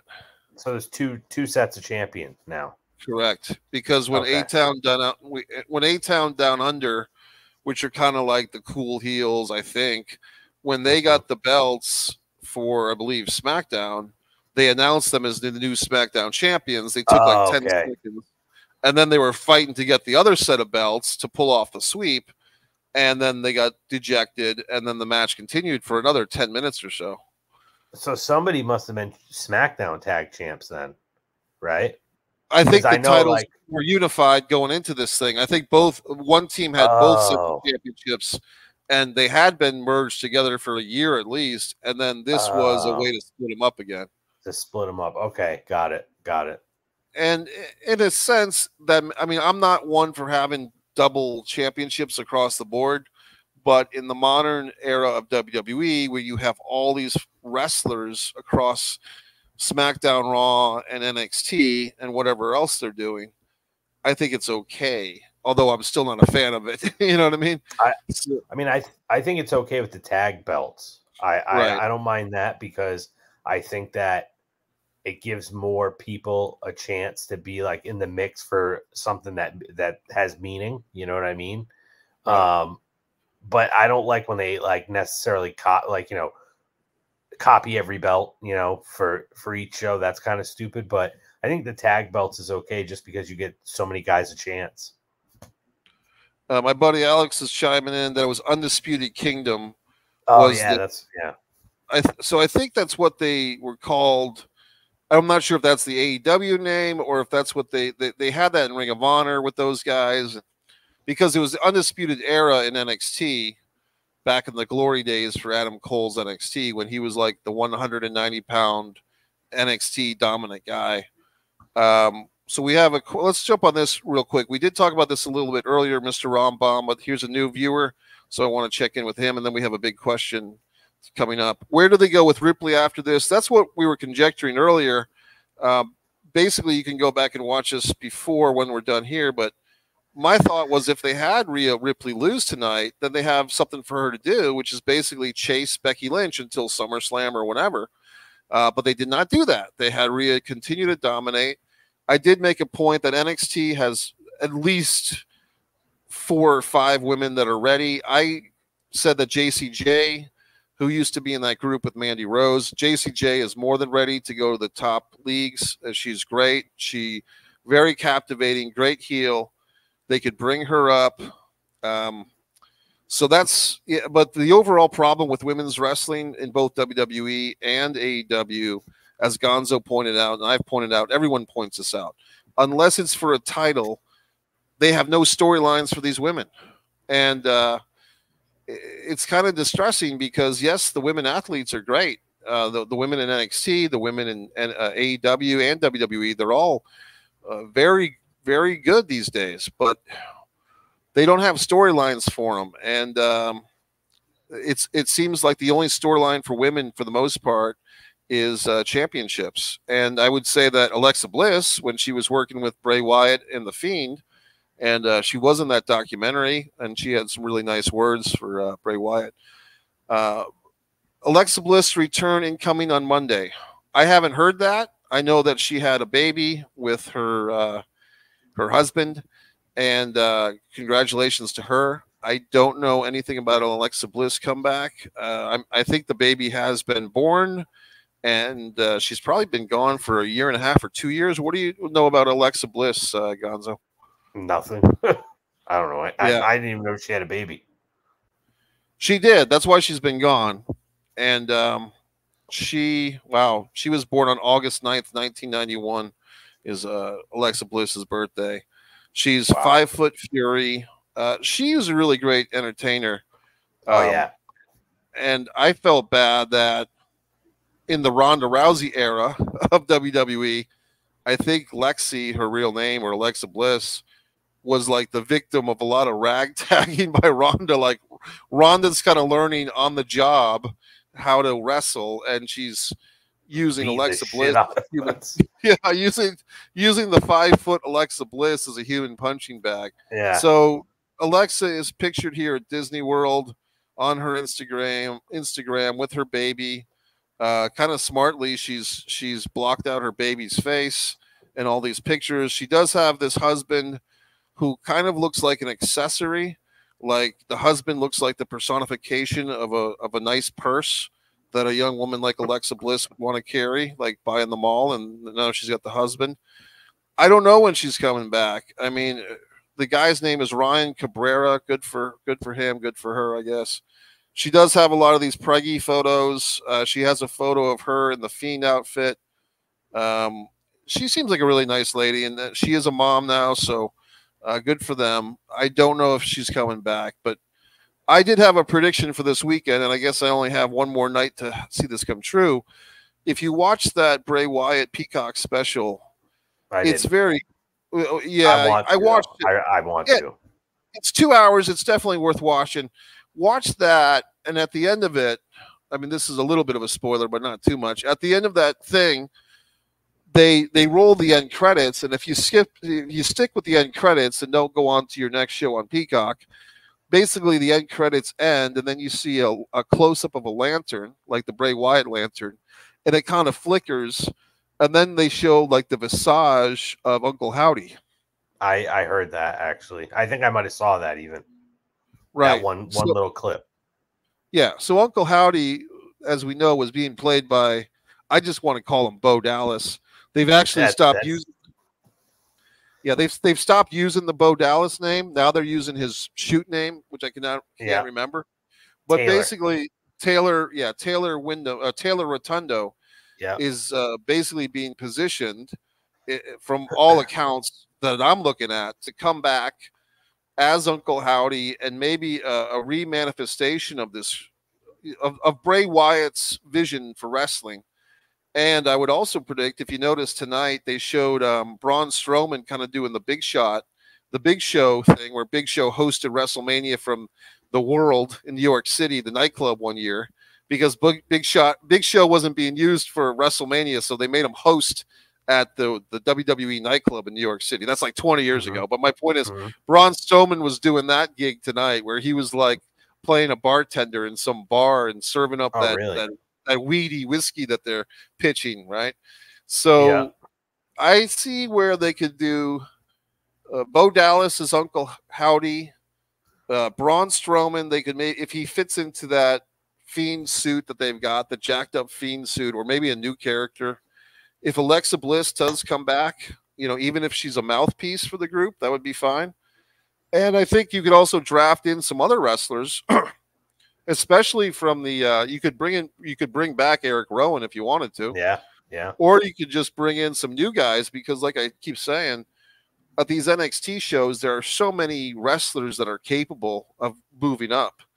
Some of them may not be the best speakers, but any number of them would be more than fine for like a big guy in a Bray Wyatt type costume thing. Mm-hmm. Yeah. I mean, so to go with your prediction was that Uncle Howdy was going to be at WrestleMania. That there will be a reemergence of the whole Bray Wyatt vision. Oh, you think the whole? Okay. I think they're bringing it back, and I think it's a tribute. It's a way to get Bo Dallas back in the mix. I guess he was in the mix because he was doing Uncle Howdy. That was him. I mean, they basically certified that. And the only reason why Bo Dallas stopped wrestling is because his brother died. So, he didn't do anything wrong per se. He didn't piss anybody off, or you know what I mean? So Yeah. it seems like Bo Dallas is in the good graces. this family, they put Barry Windham and Mike Rotundo in the Hall of Fame last night.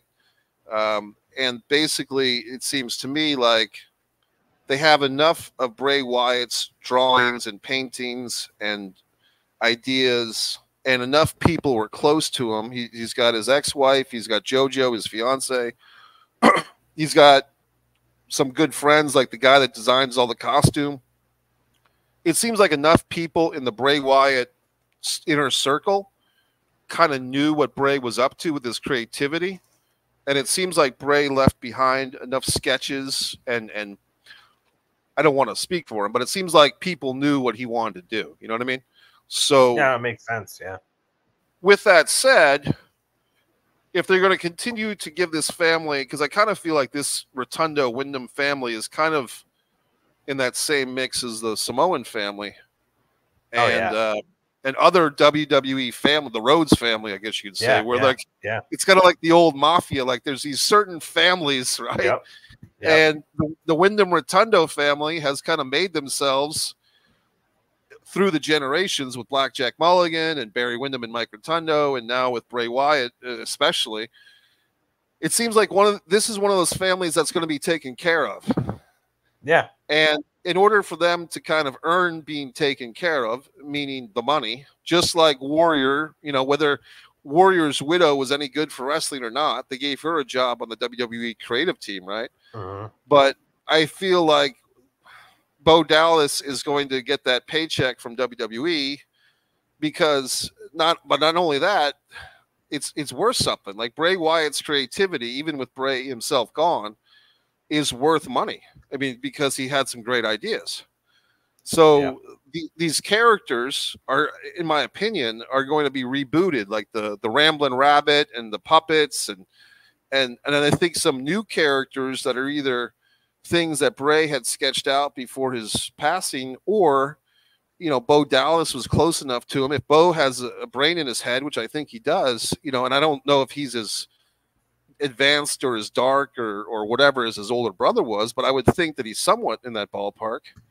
I think they're going to continue the Bray Wyatt vision for gothic horror, absurdist wrestling, which I thought was good.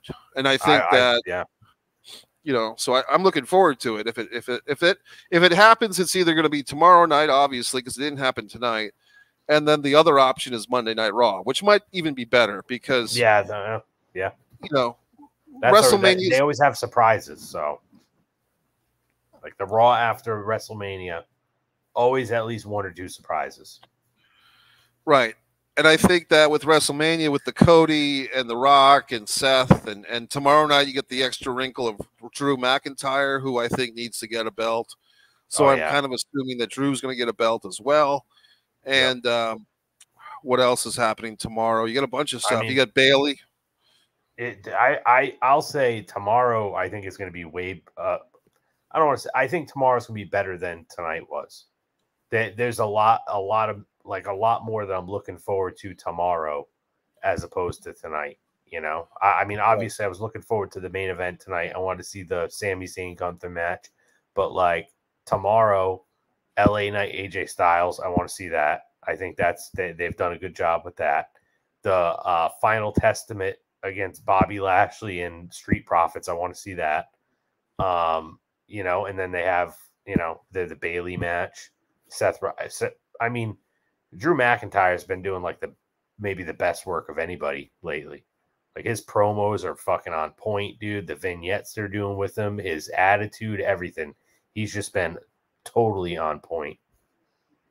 And they're doing the match in Scotland. I think the Castle 2 or whatever is in. So he's got to be a champion or fighting for a title at that. And so I think that Drew will win that title tomorrow night, if not soon after, from Seth. Well, Seth took such a beating tonight. It's like, how could anybody really expect the guy to win, tomorrow? And that's kind of protects him, I think. He took such a beating tonight that if he loses tomorrow, is it really on him? He got his ass beat tonight. The Rock was cheating left and right, so. Right. And it's also interesting because, I think part of Vince McMahon's thinking, going back to WrestleMania 19, when they didn't have Booker T beat Triple H, and they did have Kurt Angle beat. Actually, they had Brock Lesnar beat Kurt Angle, and the thinking that Vince has. The idea was Vince didn't want two title changes in one night. He wanted, Brock to be the only new champion. Now, a year later, for whatever reason, he changed his mind because Cena won a title over JBL, the SmackDown title, and then Triple H lost the Raw title to Batista. So Vince's, ethics or his strategies or his booking policies seem to change on a whim. But the point is, even if Cody were to win tomorrow night over Roman, I still think that having Drew beat Seth makes sense because you have one heel champion in Drew and you have one babyface champion in Cody. 100%. Yeah.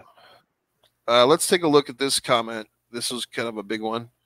Mikey, if you see Pat McAfee when The Rock was on, he spoiled it. He spoiled WrestleMania 40. This was when Vince was back during TKO's merger. Rock and Roman was a lock for WrestleMania 39, but Rock didn't do it because changed Cody and Roman. Roman was one because TKO was taking over.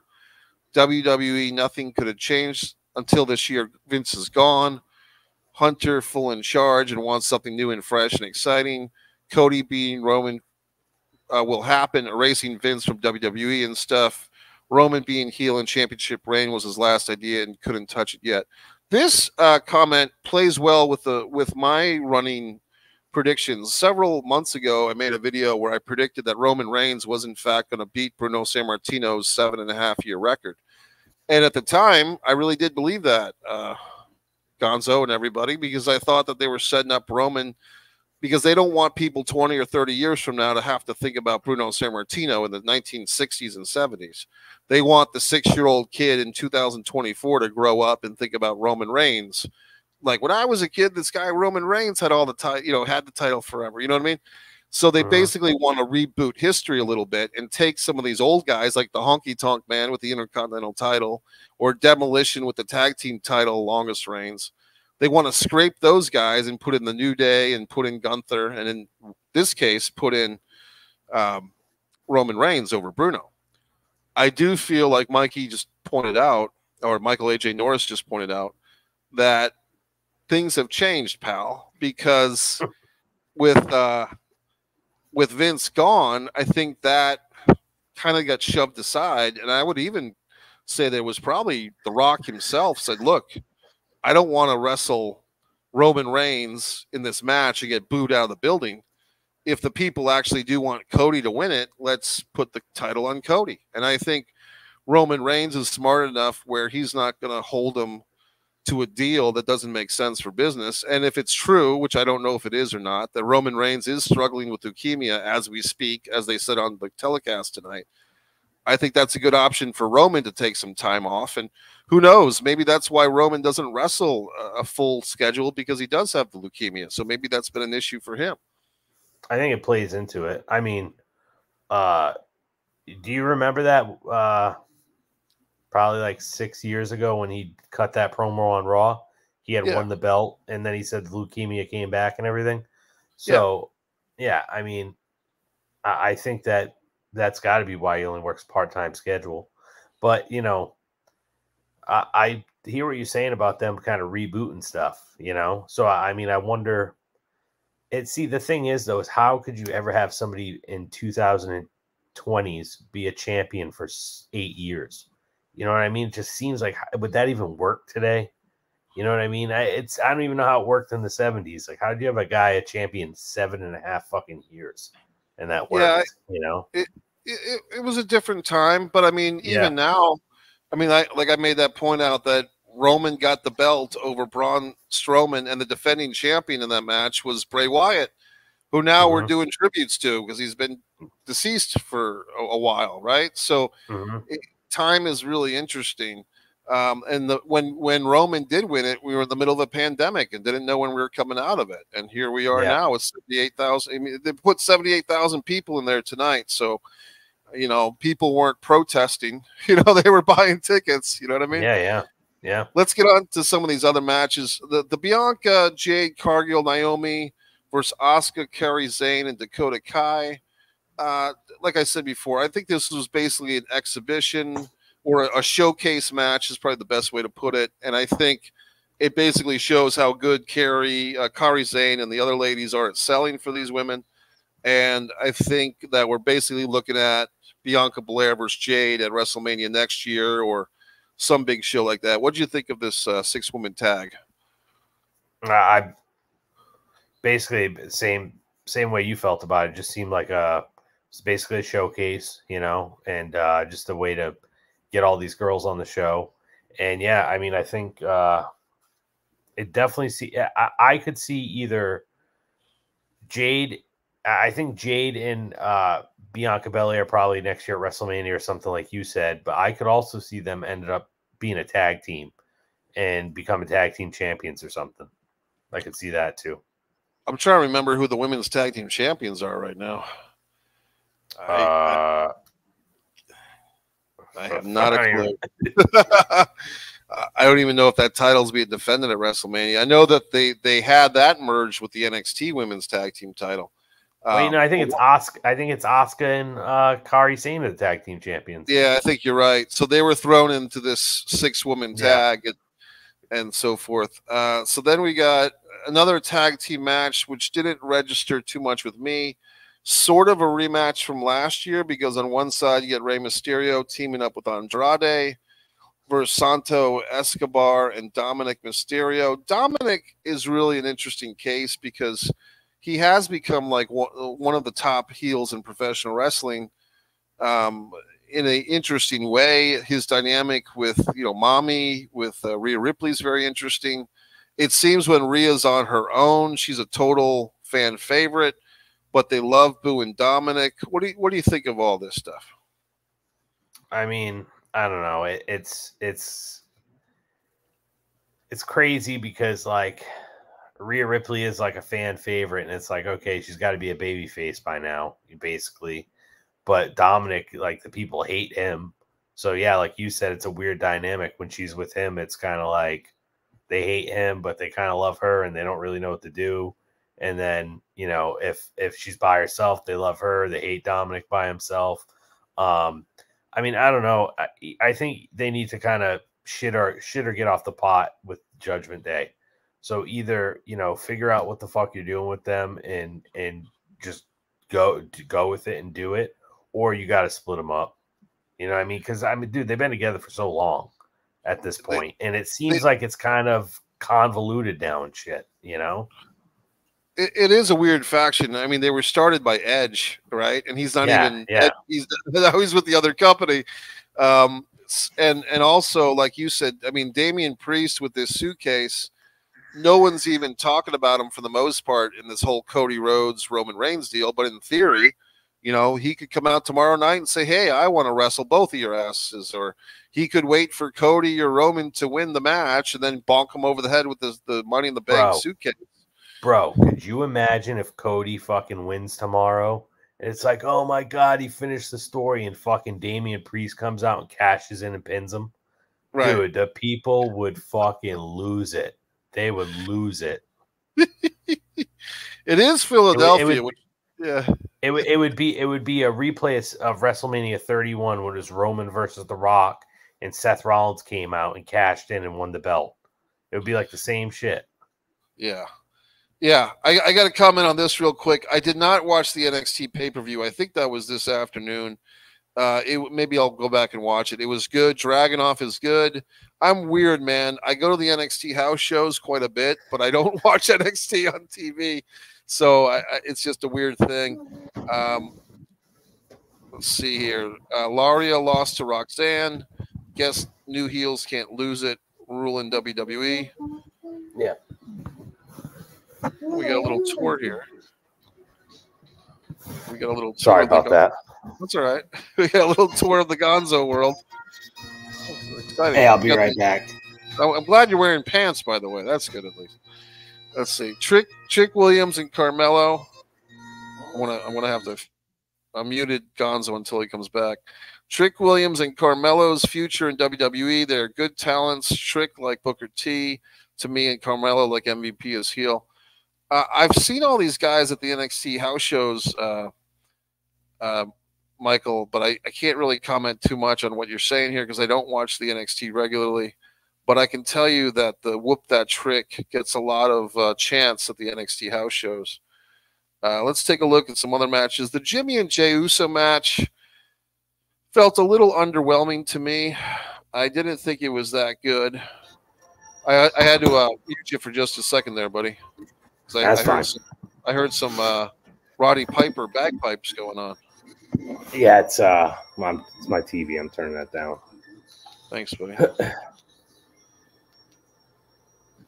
Yeah, just kill the volume on the TV if you don't mind. Yeah, just mute it up. Thanks, pal. So we're talking about some of these NXT guys, Trick Williams and Carmelo. I really don't have much to contribute to the NXT conversation except to say at the house shows, you see like all these kids and their parents chanting "Whoop That Trick," which is kind of an interesting thing because that comes from the movie Hustle and Flow. Yeah. Right, where Whoop That Trick is about beating a prostitute. So yeah, I go to these NXT shows in Florida, and families with their 5 and 6-year-old kids are standing on their feet, chanting in unison, "Whoop That Trick," and I'm like, do they know what they're saying or not? You know, the Jimmy and Jey Uso match, it wasn't as good as I thought it would be, and I would just say that it wasn't particularly good. I think it kind of picked up towards the end, but I felt like, no one's lived up to this Owen and Bret Hart brother versus brother match. I thought the Hardys never really wrestled each other very well. I think the Steiners always avoided wrestling each other whenever they could. And I'm trying to think of any. I mean, I don't think the Dudleys ever wrestled each other, but they did actually before they were a tag team. Bubba Ray and Devon did fight. But what did you think of this brother thing tonight, Jimmy versus Jay? I mean, I think you kind of said it well. Like it was not that great, and then it picked up a little bit, and then it felt a little underwhelming. I feel like Alex is a big fan of Will Ospreay, so Alex is really doing the whole AEW thing here, which is nice to see. I felt like it was underwhelming, and I felt Jey Uso, main event Jey Uso, is he really a main event guy if he's wrestling on the third match of the show? And I just feel like I kind of think with the Usos, that's one of those situations where they're better as a tag team than they are as solos. No pun intended. I just feel like I don't feel that either Uso is so good that they're better off as a solo guy than a tag team guy. And I think that when they had the angle where either one of them is wrestling Roman Reigns, that means something. But when it's just Jey Uso wrestling as a babyface on his own, it doesn't do much for me. What do you think about that? I agree. And it sucks because I felt like the video package that they did before that match was like really good, really good. They had footage of them when they were kids and all this other stuff. But yeah, I don't know. I mean, when they're not involved with Roman, it seems like it's like less than, and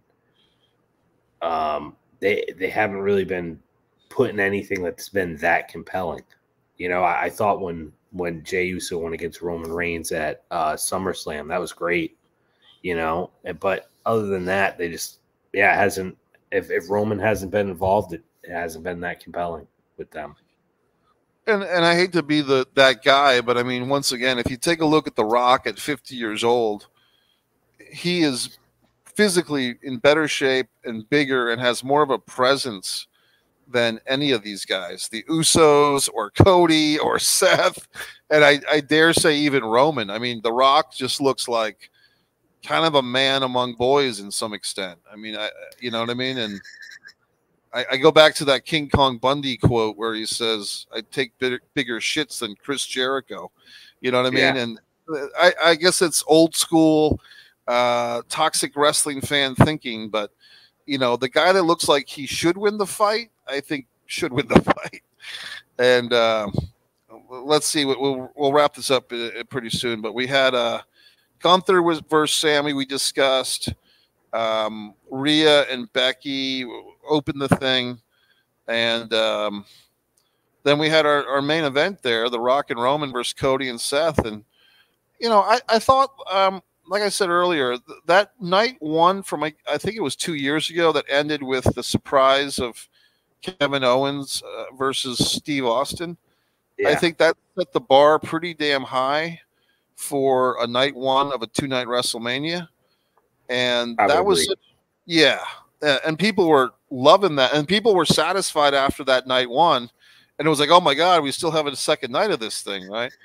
So I think it's going to be tough for any WrestleMania to really match that part of excellence. I thought tonight was good. I think if I were to rate it on a 5-star as far as the entire card, I'd probably give it 3.5 out of 5 as far as an evening of WWE. What did you think, Gonzo?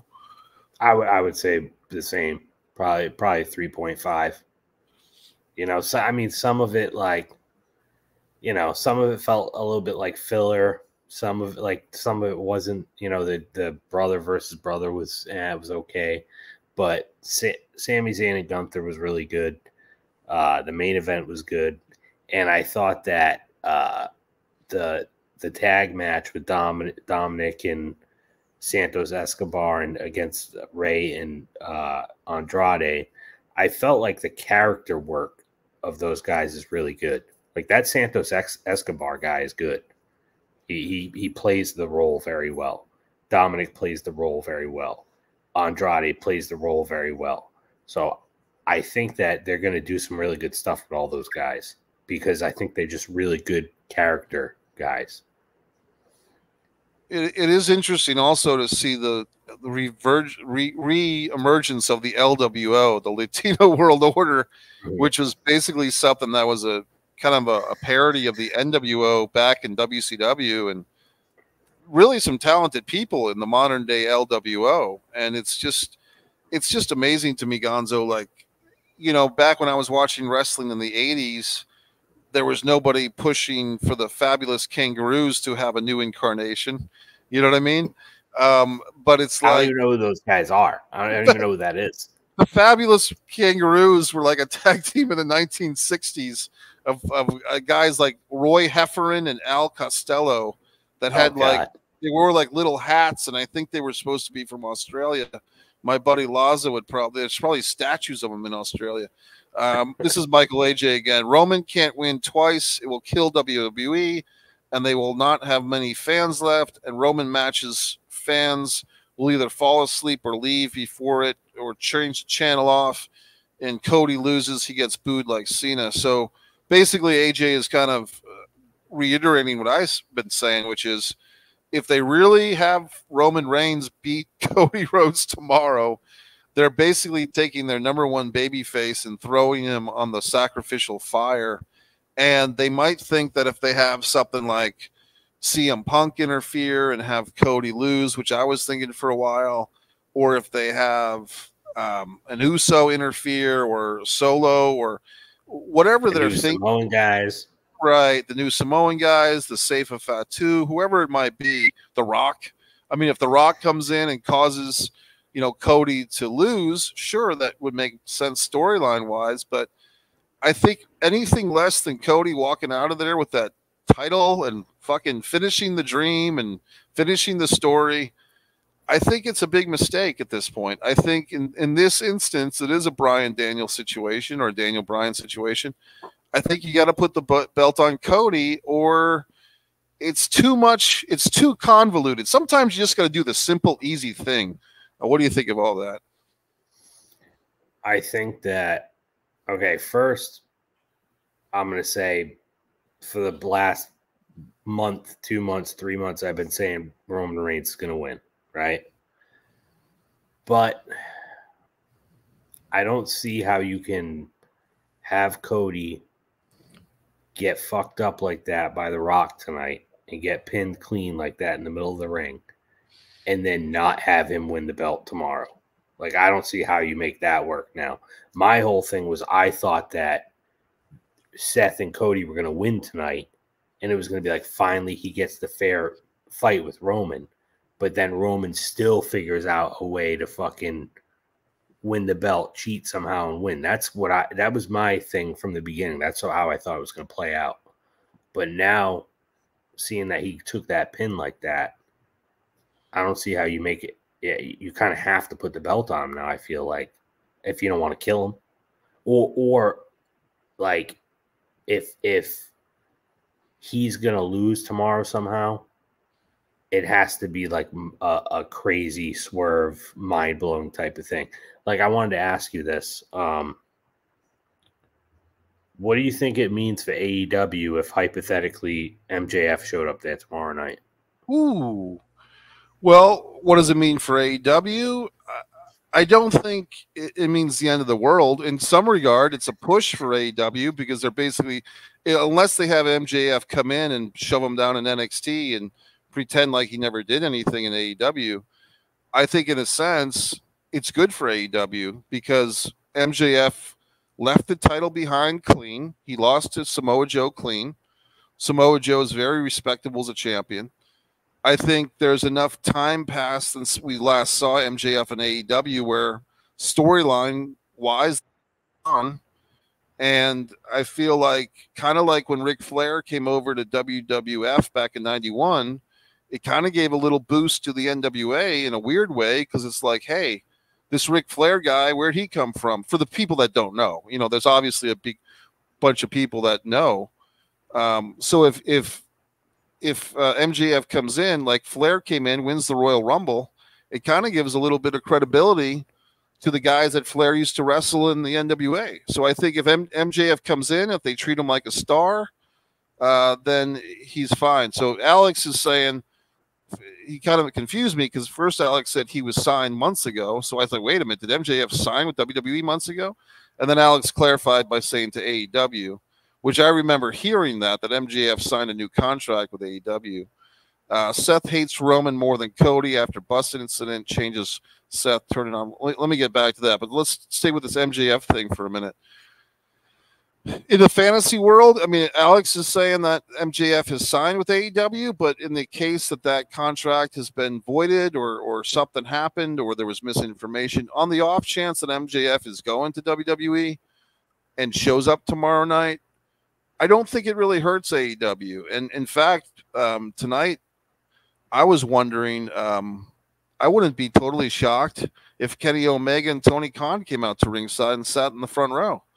And if one of these things of I was about to say Hulk Hogan, but if Triple H comes out and says, we're going to blow the roof off this thing, and they're trying to put 80,000 people in different countries, and whether or not they want to admit it, AEW does have a following.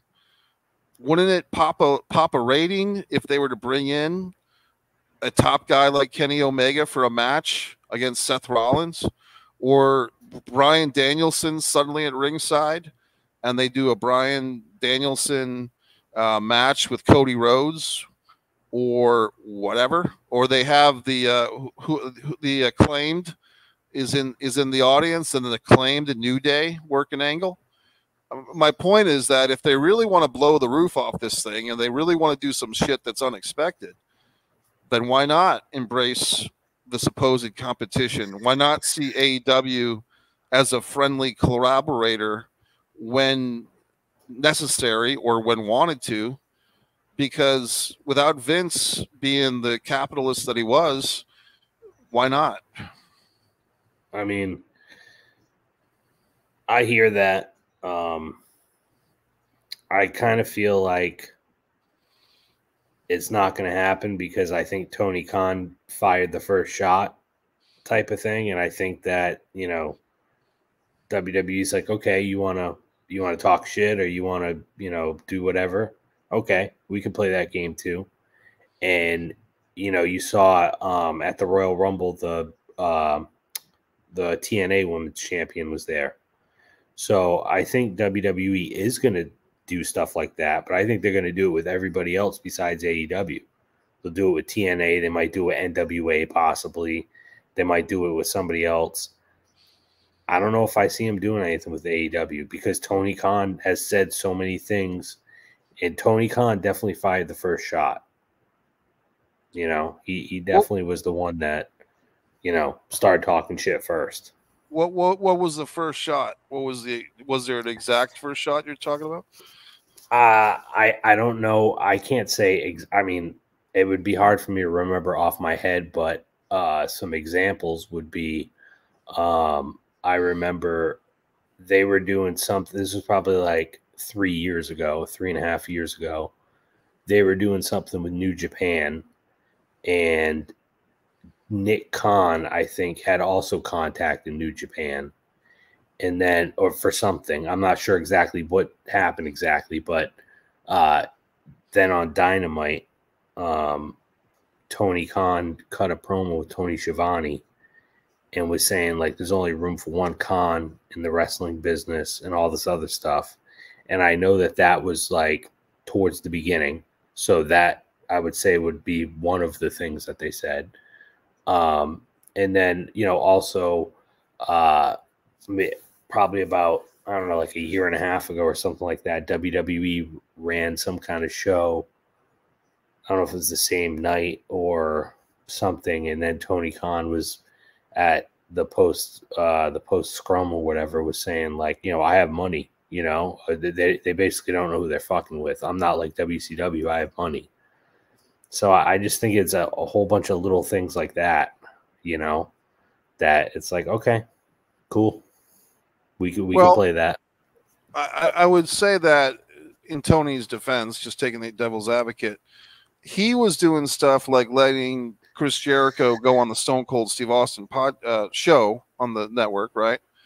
And there was some other instances, I believe. Billy Gunn at the Hall of Fame. Right. And yeah, so there was a few things like that where Tony and I think Tony gave Jim Ross permission to go to a Hall of Fame or some event, and Jim Ross actually said, no, I don't want to do that. I want to show my loyalty to the new company. And but my point is, I think Tony was kind of letting guys do stuff with WWE. And then when he asked for something in return, whether it was like video footage of a new wrestler or something like that, WWE wasn't returning the favor. And I think what happened, I could be wrong, I think AEW had a pay-per-view on a night, and NXT ended up doing like a 3-hour free special or something like that. And it might have been like the AEW pay-per-view was at night, and the WWE had like an international pay-per-view or a premium live event during the day.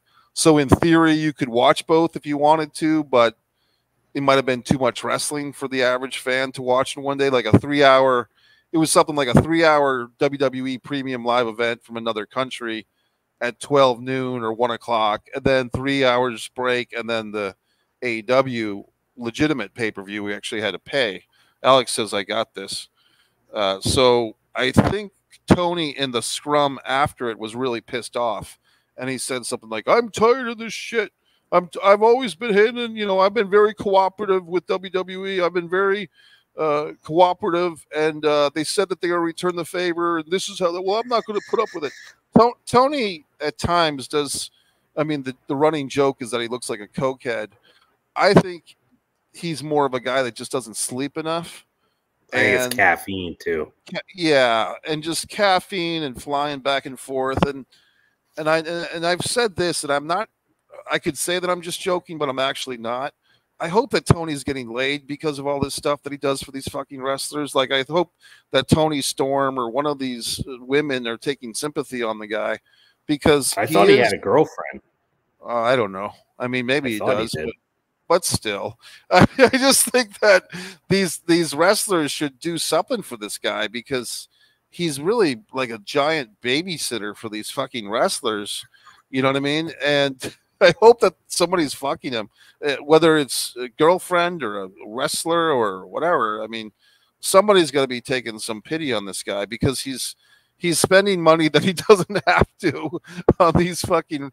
I mean, to be honest with you, I would say that being an AEW wrestler is like the most cush job for any wrestler in history, because you wrestle about twice a month.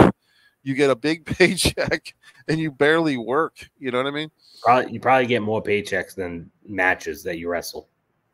Yeah, and especially during the pandemic time. And I think, and look, some of the wrestlers want to wrestle every night, but I think like some of them kind of got wise to the fact, like, hey, this is the prison where the inmates run the asylum.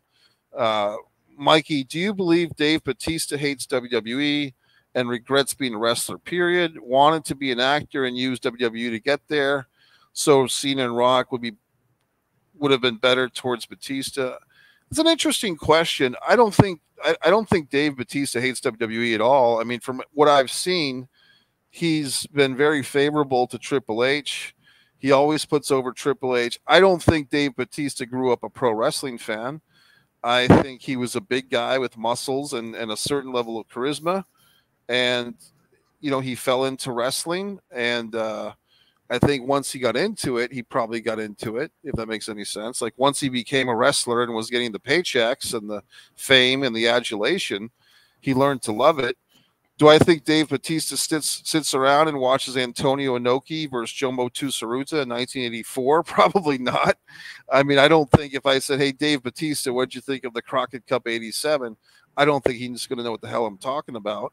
I think there's a lot of wrestlers, and you know this, Gonzo, as well. A lot of WWE wrestlers especially, they know WWE. And that's about it. And there's tons of WWE wrestlers that go through their system, and this is the difference. You can see like a guy like Muhammad Hassan 15 years ago, when he was in the WWE as that character. He's an Italian guy, right? He wasn't even a guy from another country. But when he left WWE, when they got rid of his character because it was an offensive, controversial character, he didn't go to the indie circuit. He went home. You know, a guy who's doing some stuff on YouTube now, Maven. I don't know if you've seen this, Gonzo, but Maven, yeah. And I like Maven, but Maven's become a big YouTube guy now, which is fine. And he's mostly getting by talking about his 2003, 2008 career, which is fine. But if Maven really loved pro wrestling, he could have gone to TNA. He could have gone to Impact Wrestling. They would have used him. And I just think there's a lot of WWE people that are WWE people. You know what I mean? 100%. Okay, here's a name that I'm not familiar with. I don't know if this is one of the people you were talking about. Oba Femi. He's got a Brock Lesnar physique. Nigerian professional wrestler. Oba Femi beats Dijak. Okay, I've seen this guy at the NXT shows. So this guy is a big guy. And he's another one of these talents that the WWE could call up at any time. And so that's another good thing about the WWE right now is the depth chart is incredible. And I'm telling you, when I go to these NXT house shows, a lot of times they'll do two shows back to back and they won't have the same talents both nights because they have so many people wrestling that you're not going to see Lexus King, aka Brian Pillman Jr., at every NXT house show because they have more wrestlers than they need, and they it's pretty incredible the depth chart, so to speak. Well, one of the things that I thought was interesting, I was watching one of the Kevin Nash podcasts, and he said how he was talking to Triple H, and you know they were talking about NXT and everything, and you know kind of talking about like what you're saying about how they have so many guys that can just come up and everything. And Triple H told him, it's like, it's not even just that, though. He's like, I got a whole team in there running the truck. And if somebody is going to leave Raw, a Kevin Dunn or whatever, they got somebody to come right up. So it's like, it's not even just the wrestlers. It's all the production people, too. Yeah. And I mean, and now, especially even when you have the merger with TKO and UFC, if in some, you know, god-awful emergency, all the people that do a certain job at WWE, you know, leave or get fired or whatever, you have a whole bunch of people at UFC that can step in. You know what I mean? as far as Mhm. behind the scenes stuff. And granted, yes, Ultimate Fighting and mixed martial arts is not the same animal as pro wrestling or sports entertainment, but they're in the same zoo. Let's put it that way. You know what I Yeah. mean? They're in the same section of the zoo. They're both in the tiger or the big cat's cage. Hey man, I think I'm gonna wrap this up in just a minute or two, buddy. Tomorrow night is another big night. And do you have any thoughts going into tomorrow night for us, Ian Uh, Gonzo? well, I mean, I will say I'm looking forward to it. You know, like I said, the AJ Styles and LA Knight, I like that one. I like the Final Testament against Bobby Lashley and Street Profits. You know, I think Karrion Kross is really good. And I always like the Authors of Pain, you know, whatever that was 7, 8 years ago when they were around. So I'm looking forward to that. Um, I I feel like Bailey's going to win and finally have her WrestleMania moment, and you know I'm looking forward to that for her if that's going to happen.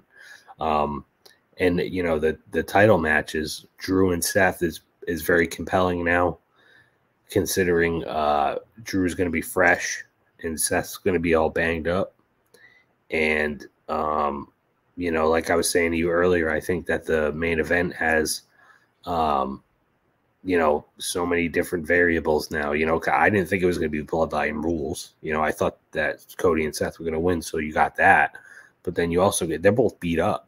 So, you Right. know, I feel like that just adds so much to it. So many different layers and so many different avenues that you can go now in the match because they're both beat up and everything. So, it's, you know, I'm looking forward to it. I think it's going to be good. And I My don't know bu- what's going to happen.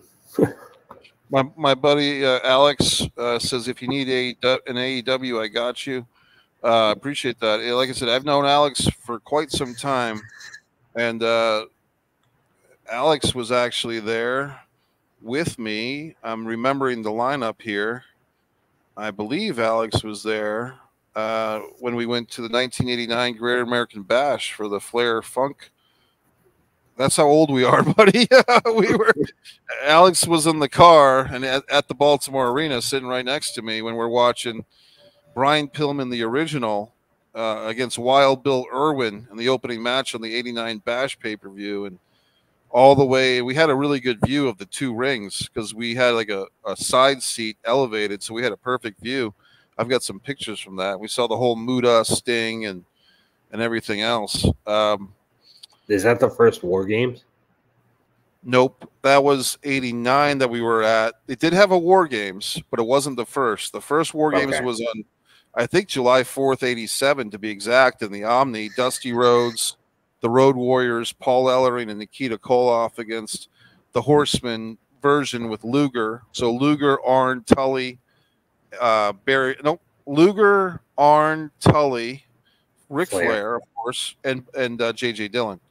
So Okay. that was the first War Games. By the time we saw it, we were probably at 10 or 11 overall War Games, and it was totally different guys. It was the Fabulous Freebirds with the Jimmy Garvin variety. So Jimmy Garvin, Terry Bam Bam Gordy, and Michael P.S. Hayes. And Hayes and Garvin were the tag champs. I think they still did the Freebird rule, but it was pretty much Hayes. I'd love to see those photos, Alex, of the '89 Bash.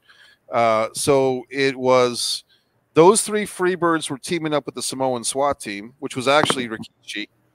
So, you know, the bloodline, right? The bloodline Yeah. was there. And when you talk about Paul Heyman being with the bloodline, he was there. So Paul Heyman was with those guys against the Road Warriors with Paul Ellering. And they were teaming up with Steve Dr. Death Williams, who had just turned babyface again. He had just left the varsity club and was babyface.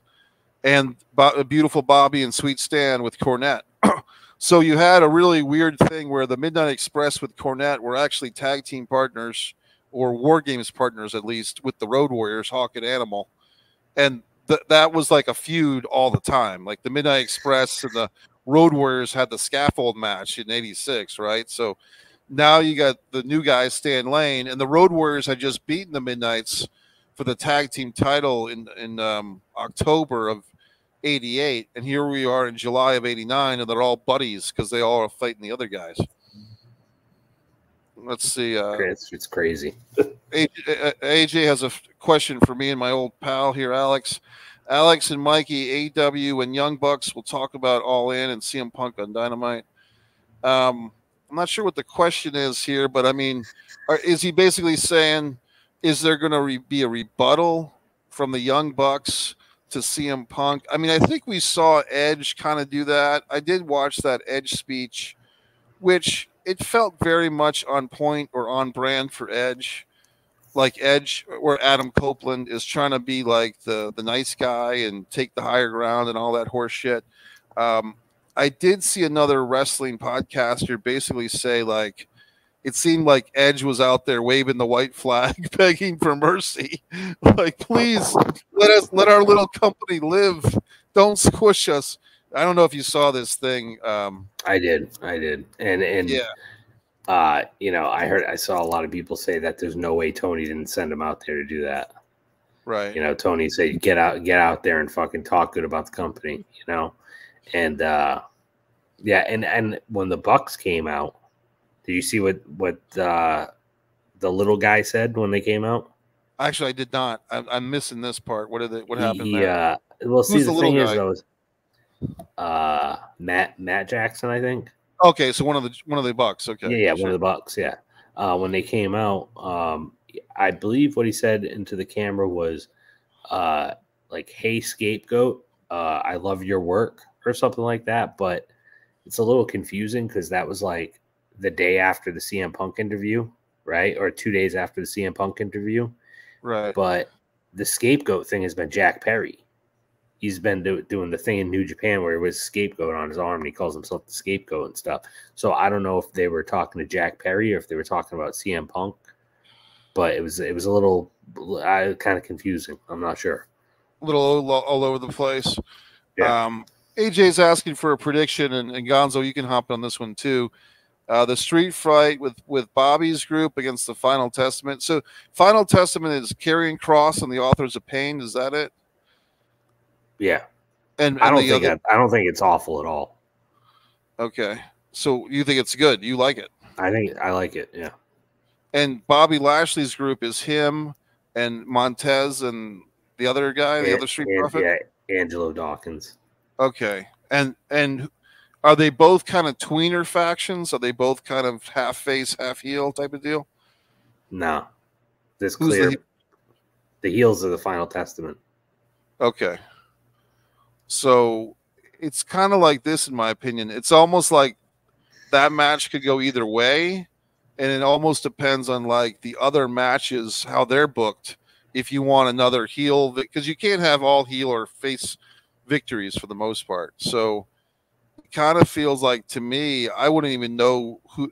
And also, it's like, do you want to start repairing Karrion Kross, which I think is probably a factor for Triple H because he was a Karrion Kross guy and Vince wasn't.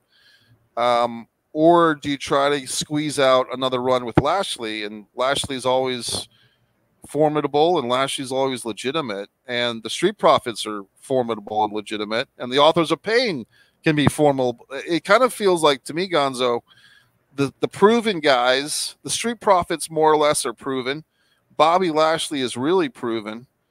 And these other guys, Karrion Kross and the Authors of Pain, although I think the Authors of Pain had some version of the tag belts in WWE, it feels like the guy that needs it the most is Karrion Kross. Like 100%.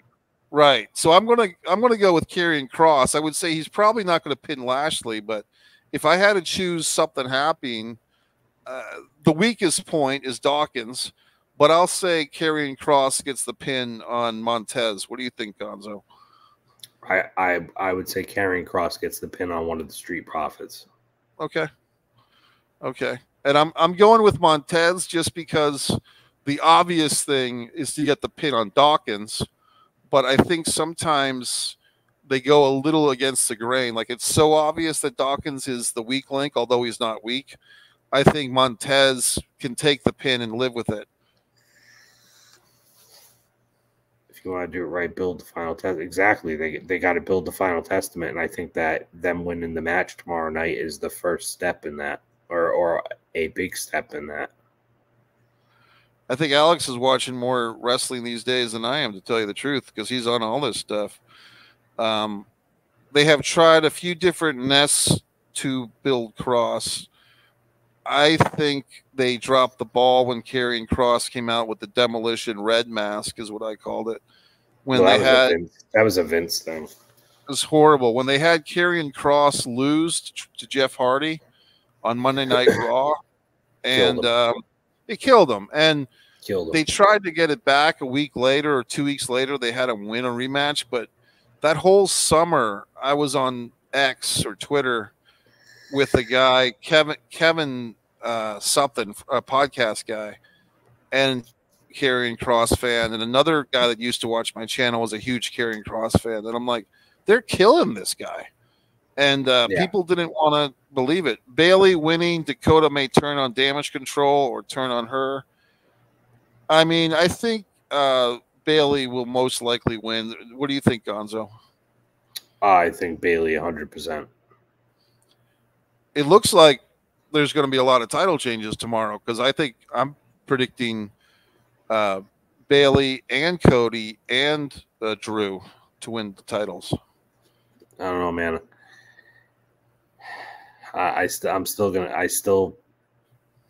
My gut feeling still is that Roman's going to win. I don't know why, but that's just my gut feeling. I wouldn't doubt your gut, because I can see it going either way. I do feel like I think it's so simple to put the title on Cody, even if Roman gets it back in a month. I think that hopefully these guys don't outthink themselves and think they need to prove some type of, postmodernism booking. Like, we're going to have this guy lose again and go through another year of bullshit. And you know what I mean? Like, I don't know. We'll see. If they cannot get, and I agree totally with Alex here, if they cannot get Karrion Cross over on this match, he's done. And I would agree with that. And I'd say that Karrion Cross was one of these guys who came in with the world of potential with Scarlett, the real life smoke show. And for whatever reason, he got slaughtered on the main roster. Let's see. Mikey, was Cena last run bad? He didn't help anyone. LA Knight was over before Cena returned, and Solo hasn't won since Cena. I don't really know the answer to that. I think I would project this, and it could be bullshit, but I mean, John Cena conveniently came into WWE when there was an actors strike going on in Hollywood. SAG-AFTRA, the Screen Actors Guild, was basically on strike. I'm in that union too. And so we couldn't work in films because there's no films taking place, legitimate union films, that is. You could work non-union, but if you're a union member, you're not supposed to. And so Cena used a loophole, and him and Batista both could use it, and The Rock could use it, which is wrestling is not sanctioned by any union. So these guys who are wrestlers / actors or actors / wrestlers could come in, have some fun, get a paycheck, and not worry about breaking union status. So that's why John Cena came in. Let me ask you a question, and then I'm going to jump off after it, but I want to ask you one question based off what you just said.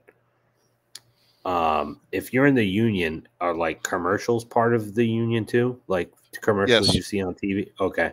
Because I was just wondering, because Cena's been on the Honda commercials for like 2 years. So I didn't know if they're probably running old ones that they already filmed, I'm guessing. Exactly. Yeah. So from my understanding, I'm just going off the top of my head on this one, but if you've already filmed something, like even a movie that was filmed before the strike, that film can still be released. The actors were not supposed to promote their films, even if they filmed them when there was no strike. But if they were released during the strikes, the actors weren't supposed to go on talk shows. And as far as commercials go, if the commercial was filmed and edited and been broadcast, then the unions can't screw that up. They can't tell the commercial producers, like, hey, pull your commercials because these actors are on strike. You know what I mean? Yeah. So we're going to finish up, buddy. We'll both finish up. MJF wants to work with Hunter. Always mention him in his promo. I know that. And, even when Sasha Banks said something to the effect of she's sure she'll go back to WWE at some point, I mean, she was actually being pretty honest, and I'm sure she will. I'm sure she'll go back to be in the Hall of Fame, and she'll probably do 3 to 5 years with AEW and then come back to WWE. Or by the time, I mean, I don't know if she has kids or wants to have them or whatever, but I'm sure most people, and I don't even think it's that big of a deal, Gonzo. I mean, I think, wrestlers are supposed to come and go. That's part of the fun of wrestling, is you go from one territory to the other. So I don't get worked up or think it's a big loyalty issue if people bounce back and forth. It's just part of being a wrestler. You know what I mean? No, I agree. I agree with that, but I think it's a little strange to sign that big fat contract and like 2 days later say, "Oh yeah, but I'm going to go back to WWE in a couple of years." Like, I mean, if I was Tony and I heard that, I'd be like, "Dude, what the fuck?" I just signed you. I agree with that too. I do agree with the sentiment. I think Edge or Adam Copeland, which I feel like they should just call him Cope. I think that would be a cool name for Adam Copeland in AEW. Cope. Like, you got to cope. I got to cope with being a wrestler. I got to cope with all these new wrestlers in AEW. I'm sharing a locker room with Kenny Omega, and he plays video games all the time. I got to cope. Mercedes fails in AEW, and she's going for TBS championship. So who's got the TBS championship? Who's that champion? They've got 2 champions. There's Tony Storm. The real pretty one, Julia Hart. So I think the reason for that probably is Julia Hart is probably more expendable than Tony Storm. Like, they're both over as heel champions. But I would suggest that Tony Storm, with her timeless gimmick, is more over by a smidge than the very pretty and very young Julie Hart with the goth witch gimmick. So if Mercedes is going to scoop up a title, you take it from the younger one who's less established than Tony Storm. Julie Hart has all the time in the world to get a title back. She doesn't even need it at this point because she's doing very well. So I think Mercedes can scoop up that title, and it's not a big loss for Julie Hart. And who knows, maybe Julia Hart will feud with her little buddy, the other pretty one, the big tits one, that the self-proclaimed. So with that in mind, I guess we'll wrap this up, Gonzo. But thanks to Alex, AJ. We had some new pals in here. You guys are welcome to copy and paste the URL. And if you're available, Gonzo, we'll check in tomorrow night. We'll try to keep it a little shorter than this one. I know we went overtime here. But thanks for coming up, buddy. And if there's anything you want to plug or anything you want to say, go right ahead. You can follow me on X, Gonzo Shark 1. You follow me on Instagram, the Gonzo Shark. And I'm in the process of launching a YouTube. So that'll be happening fairly soon. But, just follow me on X, follow me on Instagram. But awesome. and tomorrow I might be able to get back on tomorrow too. So sweet. Well, we'll check in during the show, and like I said, we'll keep it shorter than tonight. But I'm glad we were here. We had fun. And Mike Messier, I'm on X as Mikey Messier, Facebook Mikey Messier. This channel is One Pro Wrestling and Sports Fan. In Facebook, I run the Foreign Object Pro Wrestling Group. And my other channels are One Man and a Camera Films for my films, One Mike Messier for Mike's Instant Movie Reviews, which are getting a little bit more popular, and so on and so forth. So thanks, Gonzo. Thanks, everybody, for checking in. We'll see you tomorrow night. All right. Later.